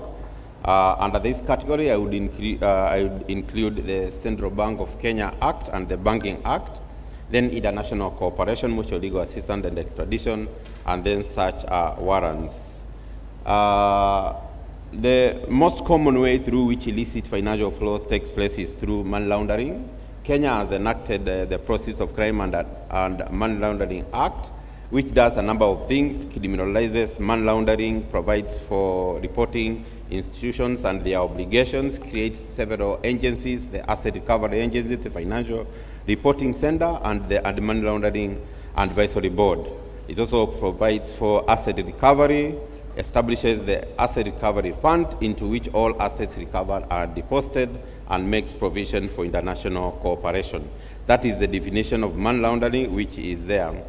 The Act also makes provision for supervisory bodies through which financial transactions take place, and where illicit financial flows might also take place, including the Central Bank of Kenya, the Insurance Regulatory Authority, the Betting Control, Capital Markets, and others. There is a definition for reporting institutions, which includes all financial institutions and designated non-financial institutions. There is also provision for designated non-financial and business professions, which are all there: casinos, real estate, precious metals, dealers in precious stones, accountants, NGOs, and the like. There are several obligations of reporting institutions, key among them being to monitor on an ongoing basis all complex, unusual, and suspicious large cash transactions. You also have an obligation to verify customer identity, establish and maintain customer records, establish and maintain internal reporting mechanisms, and the register with the Financial Reporting Center. There is also provision for accountants, because they also deal with cash. The functions of the FRC, I have not provided them. The Director General of the FRC is here. I don't want to intrude into his territory. We have functions for the ARI, which include criminal forfeiture, confiscation, and the civil forfeiture, production orders, and the like. We also have other acts, like the Prevention of Terrorism Act, which has also got relevant provisions on illicit financial flows. The Prevention of Organized Crime Act, which has also got relevant provisions. They are all provided in the presentation. We also have the Penal Code, which comprises of offenses, all manner of offenses, stealing, theft, forgeries, thefts, and the like. And there is a provision for forfeiture, which is conviction-based upon conviction of an offender. We also have the ODPP Act, which establishes the office of the DPP, and the under the Act, the office is mandated to conduct further proceedings after conviction to recover proceeds. The Evidence Act provides for investigation of accounts and the like. The Criminal Procedure Code also makes provision for the power to issue a search warrant. In terms of international cooperation, the main legal framework is the Constitution, which, amongst other things, provides that any treaty or convention ratified by Kenya forms part of the laws of Kenya. We have 2 extradition laws. We have a Mutual Legal Assistance Act, and we also have a Transfer of Prisoners Act. One of the best practices I can share with participants is that Kenya may render mutual legal assistance even in the absence of a treaty. But for extradition, extradition is treaty-based process, and a treaty is mandatory. There are different types of assistance that Kenya can render, and they are all listed under the Mutual Legal Assistance Act. Under the policy and administrative framework, we have regulations on beneficial ownership, and the Central Bank of Kenya has also issued numerous prudential guidelines on the regulation of financial institutions. The Insurance Regulatory Authority has also issued prudential guidelines. These are the company's beneficial ownership information regulations which were formulated last year. These are the, so some of, in terms of Kenya's experience, according to a study, Kenya has been losing an average of US dollars 330 million. The main threat is local and international businesses. Other forms of illicit financial flows are misinvoicing, transfer pricing, trade in contraband goods, corruption, trafficking in persons, and drugs. Why is Kenya vulnerable? It is because mainly of cash-based informal system, weak banking regulatory, low levels of compliance by banks. I will give a few examples of cases. You will see compliance is low, inadequate mechanisms, non-transparency in the banking sector. What has Kenya done? We are a member of ESAMLANG, which is a FATF body to which Kenya has been subjected to mutual evaluation, and I'm going to talk about the recommendations by the mutual evaluation team shortly. So Kenya was evaluated in 2011 and 2022, and ESAMLANG issued the recommendations. Some of the recommendations are that Kenya has made improvements in AML, CFT. Kenya has not demonstrable strategic policy to prioritize investigation and prosecution ML.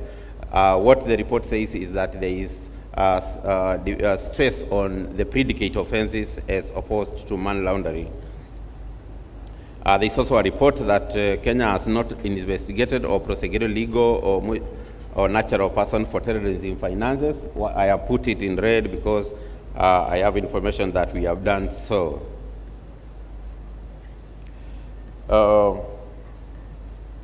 So vulnerability, some of this is because of the geographical position and the economic development. We are a regional hub in terms of economic regions. We have neighboring countries with active terrorism, terrorist groups. We have transactions which are conducted through the Awala system, cross-border currency movements, and the like. Other threats are, as I have said, we are a global leader in mobile financial services. We have heard about M-Pesa.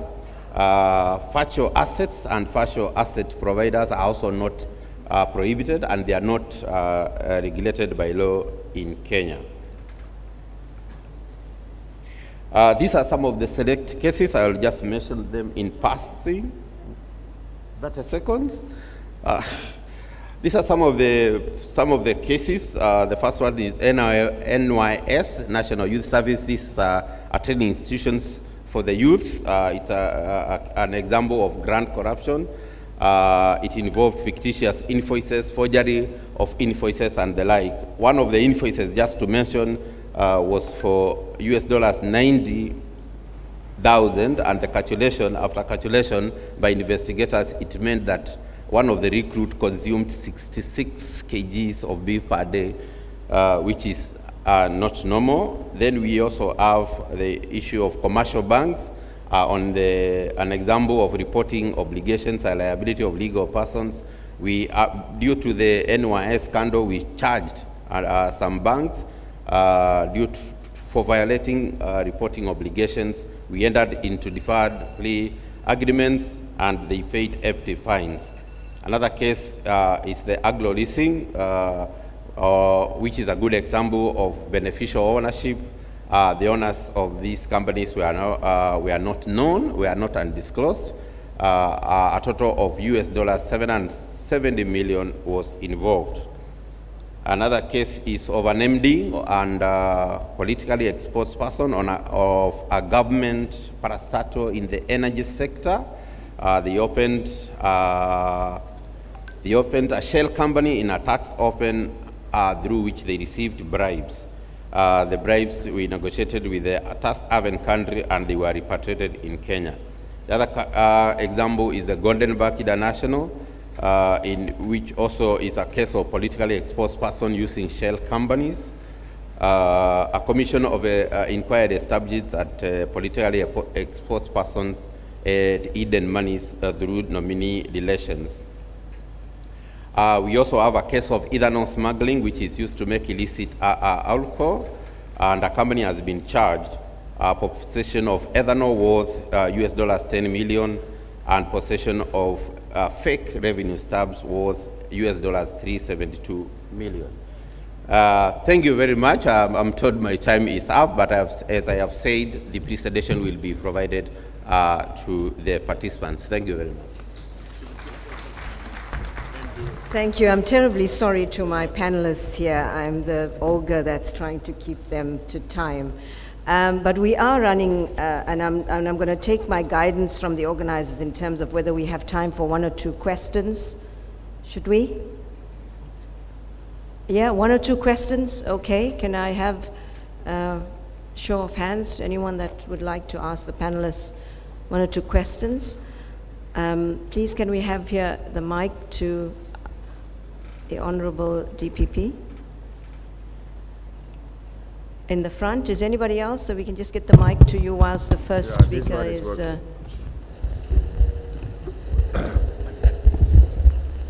Oh, sorry. I thought I have 4 panelists. Did I miss out any panelists? Oh, I'm so sorry. Mr. Maika, my sincere apologies.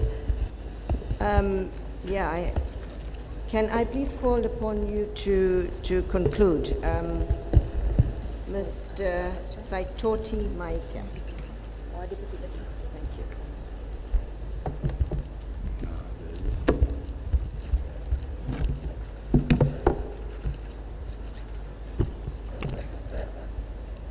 Thank you. Distinguished prosecutors, ladies and gentlemen, good morning.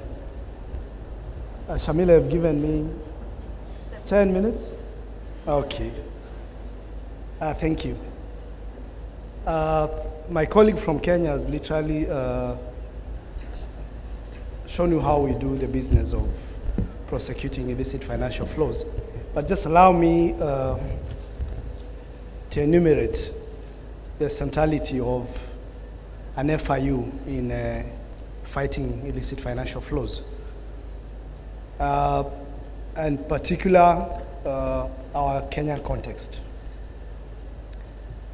Because at the end of the day, yesterday I said that prosecution and conviction of criminals is not good enough. What is good enough is taking the process from criminals. And the establishment of an FIU is basically based on the requirements of FATF, in which there must be a central depository of suspicious transaction reports, which must be analyzed and then disseminated to law enforcement. In the Kenyan context, the Financial Reporting Center, which is the FIU, has been created by a statute that's called Proceeds of Crime and Anti-Money Laundering Act, which criminalizes money laundering and other related offenses and provide measures for combating financial crime. It also does state certain obligations for financial institutions to undertake to combat illicit financial flows. And the same POCAMLA also establishes an asset recovery agency, which is mandated with the work of recovering assets, as well as a criminal asset recovery fund. The mandate of the FRC is threefold. One, we avail information to investigative agencies, supervisory bodies, and other bodies to facilitate the administration and enforcement of the laws of the Republic. We do also exchange information with other similar bodies in other countries regarding money laundering activities and related offenses, and I'm very sure majority of the countries in sub-Saharan Africa, we've interacted quite well in that front. And we also ensure compliance with international standards and best practices in AML measures. Let me just expound on each of those in details. And first, FRC is a central repository of all reported information. STRs, SARs, CTRs, and cross-border cash declarations. And basically, these forms the basis of our receiving and analysis of information that is refined, and then we produce an intelligence report product that is submitted to law enforcement for action. It is this information that gives the basis now for investigation of IFFs. And this is very, very important as part of an FIU's work, and is actually the beginning of identifying IFFs. Due to the central position in the ML-CFT system, FRC manages a huge database of all the reports that are submitted, and also other reports that are obtained from other sources and registries, public registries. We are thus in a very advantageous position to unmask complicated paper trail of criminal activities and other beneficial owners of criminal assets, either in form of real estate and the rest. This allows us to provide to law enforcement with information that it requires in a timely manner to enable them identify and trace illicit assets. As an FIU, in our republic, we have access to all the public databases with the exception of the land registry, which gives us the latitude to identify beneficial ownership and ultimate beneficial ownership, which is very, very crucial in tracing proceeds. But for us, we have a very, very unique provision of the law in POCAMLA that literally gives us all the powers that are necessary for the expedient execution of our work. And that is Section 18, which basically says that we have access. It overrides any secrecy imposed by any other law. So basically, we can request any information from any government agency without restriction. That section in itself gives us unfettered access to all the information that we require. And again, within the provisions of POCAMLA, we also have the right to enter into MOUs, and these facilitate exchange of information without going through the MLA process, which is quite tedious, long, and at times it can also be challenged in court of laws. Again, Kenya is party to the UNCAC, the UN Convention Against Corruption, and we facilitate the return of assets to comply with UNCAC through the powers under POCAMLA, which allows FRC to share intelligence with any foreign FIU and other law enforcement agencies across jurisdiction. The advantage is our MOUs, powers to enter into MOUs extend beyond FIUs. We can actually enter with any competent authority which defined in any jurisdiction as law enforcement. This proactive sharing of intelligence with other counterparts in other countries have not only allowed us to trace assets that have been translocated abroad, but also allows prosecution of suspects in those jurisdictions where our legal authority is not applicable. In the recent past, we've seen developments in improving that statute, in which FRC was given powers for temporary freeze of transactions for a duration of 5 days, excluding weekends, so technically that is 7 days. This powerful weapon can give law enforcement an important lead to be able to move to court and apply for preservation orders, conduct interrogations, detain suspects, and can as well also support the issue of searches without delay. we are thus able to facilitate the timely exercise of law enforcement powers in support of asset preservation for purposes of forfeiture and classification. But again, as we do all this, you do all understand the nature of IFFs. Either they are cross-border or even they're very, very complicated in nature. And what we've seen and what we've experienced is that there are a lot of challenges that come in and even impede our work more. For us, the area of new technology has really created a big challenge, particularly in the identification of illicit financial flows, the whole linkage of fintechs into our financial system, the issue of new technology related to virtual assets. We don't have a law that covers virtual assets. We don't have a law that regulates virtual asset service providers. But again, you'll be surprised that we are one country that is in all this. In 2020, the Singaporean FinTech Association did a global survey. And Kenya was ranked the first in cryptocurrency peer-to-peer trading. And we were fifth in terms of the volume that is traded in cryptocurrency. So again, you find that as we battle with all these, we are facing challenges that we are not able to surmount because of new technology. Again, like all of us, the issue of law enforcement capacity, there's a total mismatch between the staff I have in my FIU and the guys who receive our products in the Director of Criminal Investigations. It becomes a bit of a challenge, and that's why the Deputy Director indicated that in our report, we realize that we are prosecuting the predicate offense, but you do very little on the money laundering arena, because basically law enforcement has those challenges of converting intelligence into evidence where it's related to financial flows. Again, the issue of skills, of course, law enforcement always have that challenge of having the right skills. It's quite expensive to train some of this stuff, but again, looking at the size of our police force and the size of an FIU, you expect that. The issue of resources, basically we are more or less operating on IT platforms, which requires licenses which are quite expensive, subscription to external databases which are also quite expensive, so that's another challenge. The issue of prosecution, the slow pace of justice, it's across board, and at times also what we've seen in the recent past is the issue of jurisprudence that courts have come up with, which also impede our work. Lastly, the issue of our stakeholders' capacity, financial institutions, there was also a mismatch on the levels of the Tier 1 banks, Tier 3 banks. So you find that what happens is when criminals realize that Tier 1 banks are very difficult to abuse, they move to the banks or the financial institutions that don't have the capacity to be able to identify these financial flows. Thank you very much. I think my time is up, and I will be open for more questions if need be. Thank you.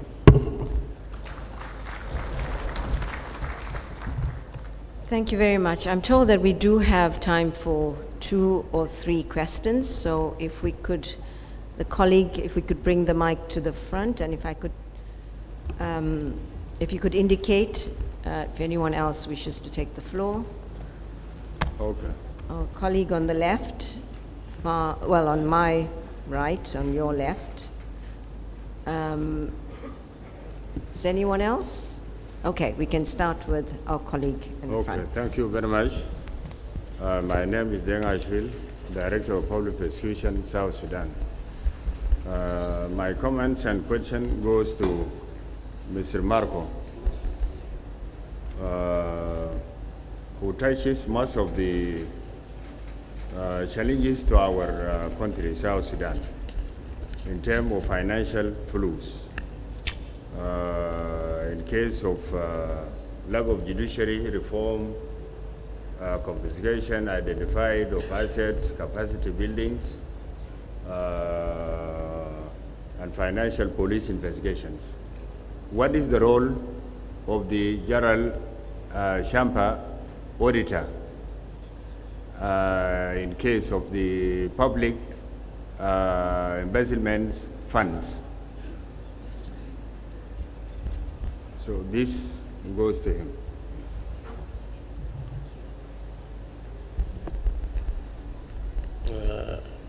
اسمي الطاهر عبد الرحمن، رئيس النيابة العامة بالنيابة العامة السودانية.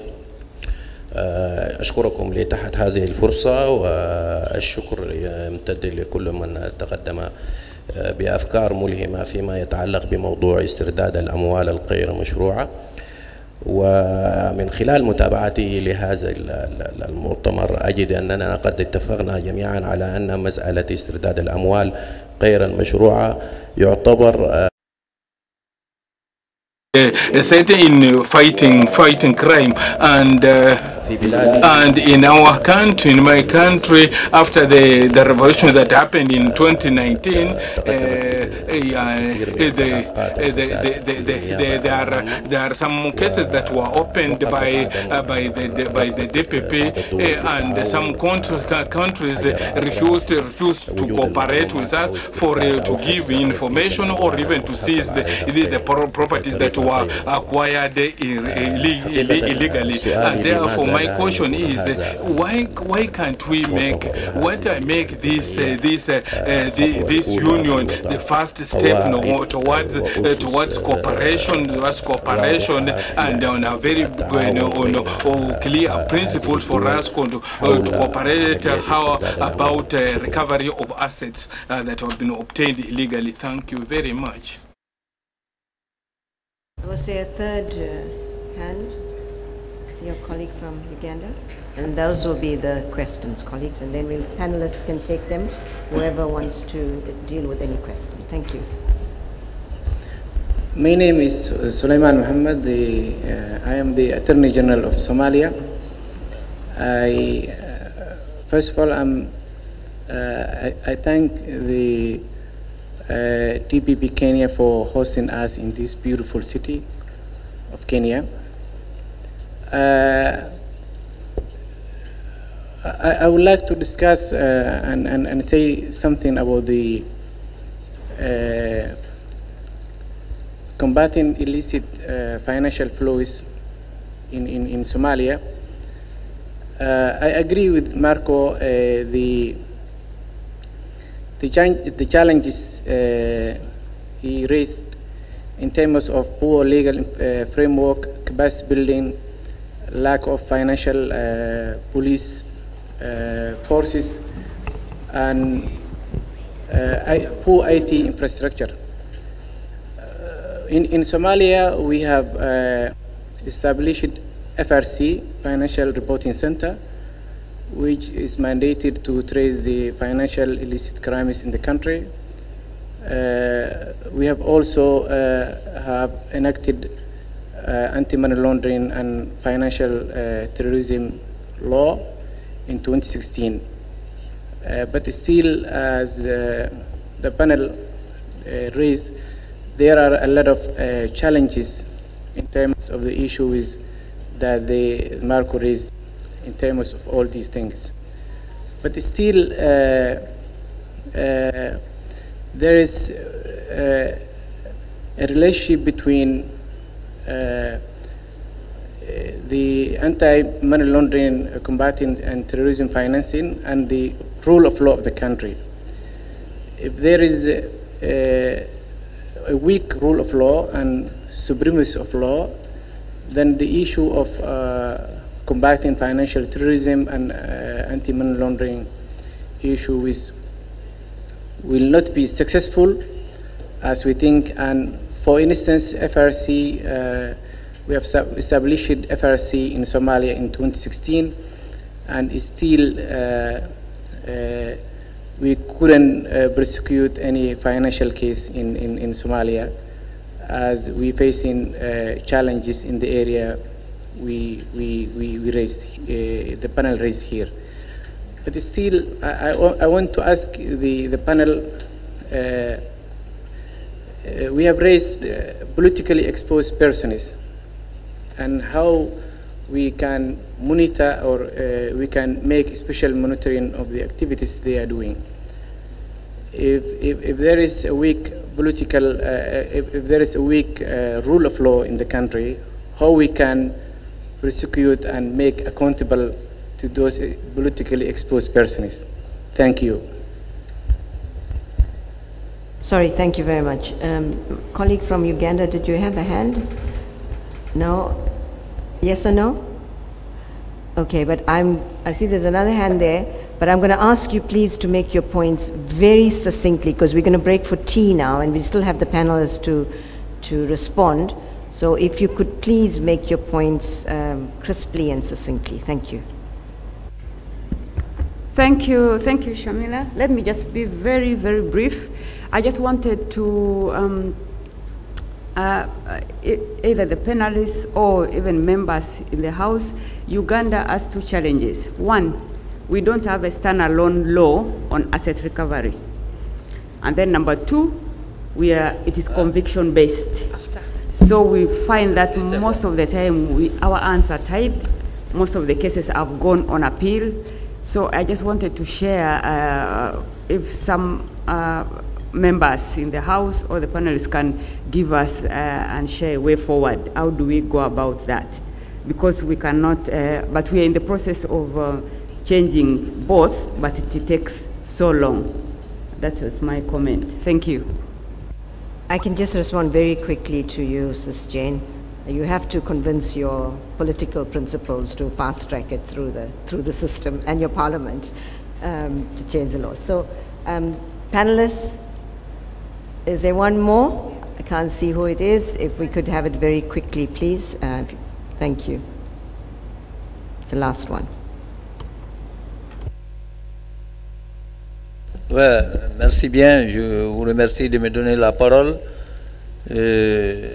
Je commence par remercier sincèrement la haute autorité de la République du Kenya qui a invité le Mali à prendre part à cette importante rencontre. Il s'agit de Monsieur le directeur des poursuites publiques.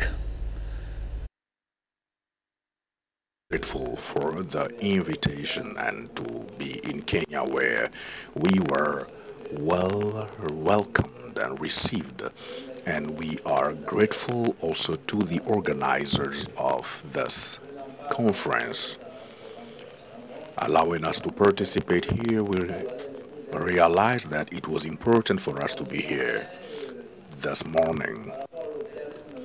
In line with the theme that we have followed, we were able to hear the panelists, and we have been taught of a good number of interesting things, i.e.,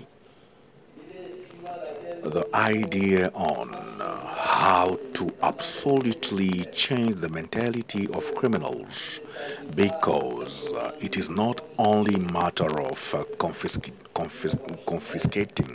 the goods, but we also need to go to the criminal camps and try to fight them vis-a-vis their strength. And with this, according to the presentation of Mr. Marco Litizzi, from the beginning of the year 2000, there was a structure that was put in place in my country to fight economical and financial crimes. And now we have tried to do an evaluation, an assessment, which we have realized there is great failure, because there is a parameter or parameters that were not exploited or used, and that has put us at a place where today we are changing strategies, because we have put in place a national strategy now that we are calling National Financial Pool, and we have a challenge. And the challenge is about how this new structure will be a success, because if we come back on a failed strategy and we start afresh, we need to be concerned of the failure. And the presence of Marco Litizzi here allows us to take advantage of this meeting in order to strengthen our knowledge and start from a better place. This will help us to start a better journey towards success. And I have realized that the brave intervention of Marco Litizzi does not allow, the time allowed to him does not allow him to share more. I'm asking, has he made some publications? Can he share with us the references or the links so that we can have them? Why not physically? We can even look for them online if possible. This is a precise question to you, sir, because what is happening today here is going at the heart of financial inquiries and investigations. We need to have financial expertise that will allow us to follow up on very solid questions for the prosecutor. If the case is not solid, we are beginning by failing already, and we don't want that. Mr. Marcos Litsizi, thank you very much for your good intervention, and I want to thank all members of panel for your sharing, but I want to take advantage of Marcos. Thank you. All colleagues, I'm going to ask the panelists to maybe just respond to questions, but I'm going to go through maybe each of you to give you 2 minutes or so to respond. Can we start with anyone who wants to volunteer? Advocate Mkwana, please go ahead. Do you have a mic? I think there's a mic here, so we can just ask the mic. Thank you.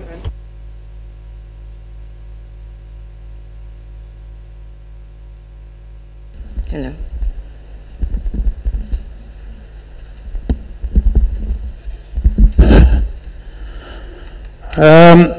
I would like to respond to the question relating to the recovery of assets obtained illegally and the lack of cooperation from countries. My take on this is that we shouldn't be having such a problem in Africa. My view is that the African Prosecutors Association has a valuable role to play in ensuring that African countries especially adopt regional and international standards to, in developing mechanisms to facilitate the exchange of information between countries to prosecute cases involving illicit finance flows successfully.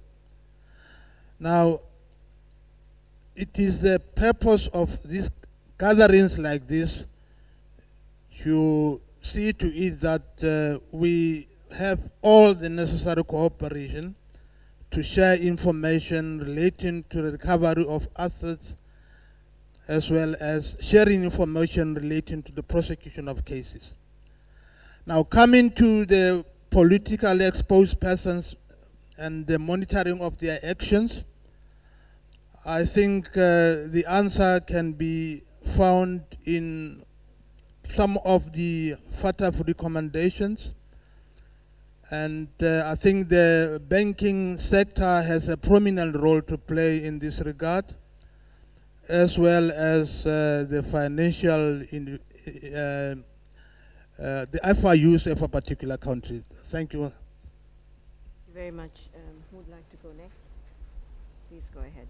I'd like to thank you, all the friends present in this room, for their very interesting intervention. Thank you so much for sharing we have the same ideas, you know, we are on the same page.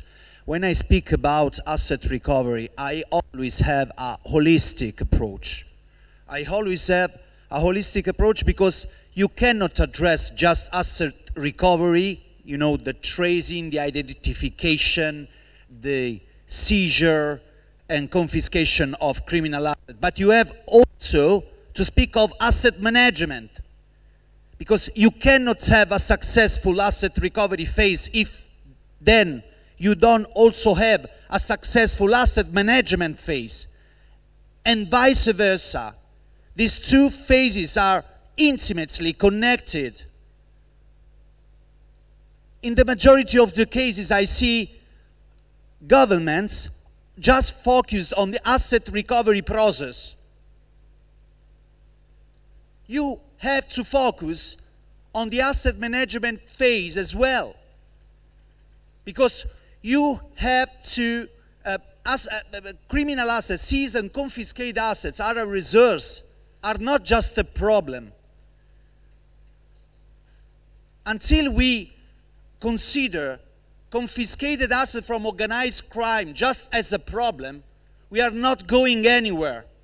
And we are failing also, we will lose also economic and human resourcing in countering serious crime and in seizing and confiscated assets in the previous phase of asset recovery. So, in which way we are going to allocate, we are going to destinate, we are going to destinate the confiscated assets. That's also a crucial point to think about. Confiscated assets from organized crime, not just a problem, but as an institutional, social, and economic resource for the governments. Take a building and give to the community as a school for the children. That's a sign. Mothers who accompany their children to that building that was an asset, a criminal asset, that belonged to the criminality that in that territory ruled. That's a sign. So, I agree on what our friends said before. Asset recovery is another crucial issue, but it should be addressed along with the asset recovery issue. Okay, you cannot split the two aspects. It is a whole aspect, a unique aspect to be addressed. Thank you very much. I just want to emphasize the importance of asset management. I mean, in South Africa, we've had one of our biggest asset forfeitures. We've seized the Optimum coal mine, which is a mine the size of Singapore. And it has been, as far as managing that, it has this, I mean, I can do a, yes, sorry, I must take this off. Thank you, I think, let me take this off. Yeah, so just managing that process and, you know, the various stakeholders, we can probably do a whole lecture on that. But it just shows the importance of asset management after the forfeiture. Colleagues, anyone wants to take the floor, please? Thank you. Just allow me to respond to the issue raised by our colleague from Somalia on the issue of politically exposed persons. You agree with me that it's not that easy to deal with politically exposed persons. But again, politically exposed persons are not really a problem until they exert certain influence for things to be done the other way around. And a point to note is that there's no offense called politically exposed persons. Once he's done that, then that politically exposed person becomes a criminal. And you deal with that person based on the provisions of the law that deal with the offense that is committed. But again, our colleague from South Africa did mention the issue of the gatekeepers, the financial institutions being in the front of almost everything done by politically exposed persons. So a lot of emphasis should go into enabling the financial institutions to deal with the risks from politically exposed persons. And basically, that entails the whole issue of having more or less risk management systems that are able to determine whether a customer or beneficial owner is a politically exposed person. If they're able to do that, then enhanced due diligence on their transactions will kick in. The whole issue of adequate measures to establish the source of their wealth and the source of funds which they are transacting. The issue of obtaining information on their families, immediate associates, and entities that are related to them. And by and large, basically a review of public sources of information on PEPs that enable them to really understand this client from that particular standpoint. And of course, making sure that it's in statute that they have to do that.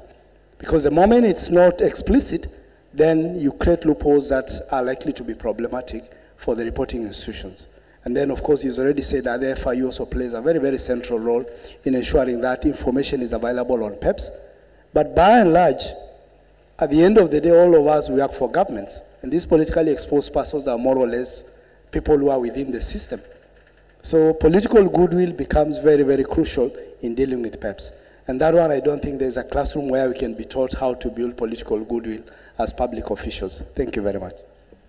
Thank you very much. I've been given the marching orders to now close the session, so I'm sorry to my other colleagues. Please feel free to engage with the panelists, but please join me in thanking all the panelists for this. Thank you. Thank you very much.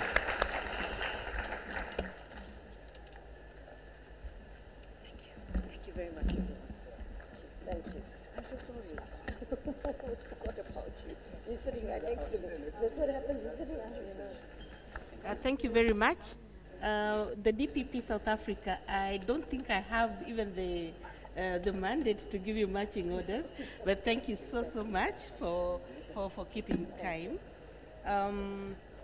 I think now we have earned a break, a health break, coffee break, but before we can be able to take a break, just a few things which I need to make a reminder. The upper registration is on. There is a desk which has been set out outside.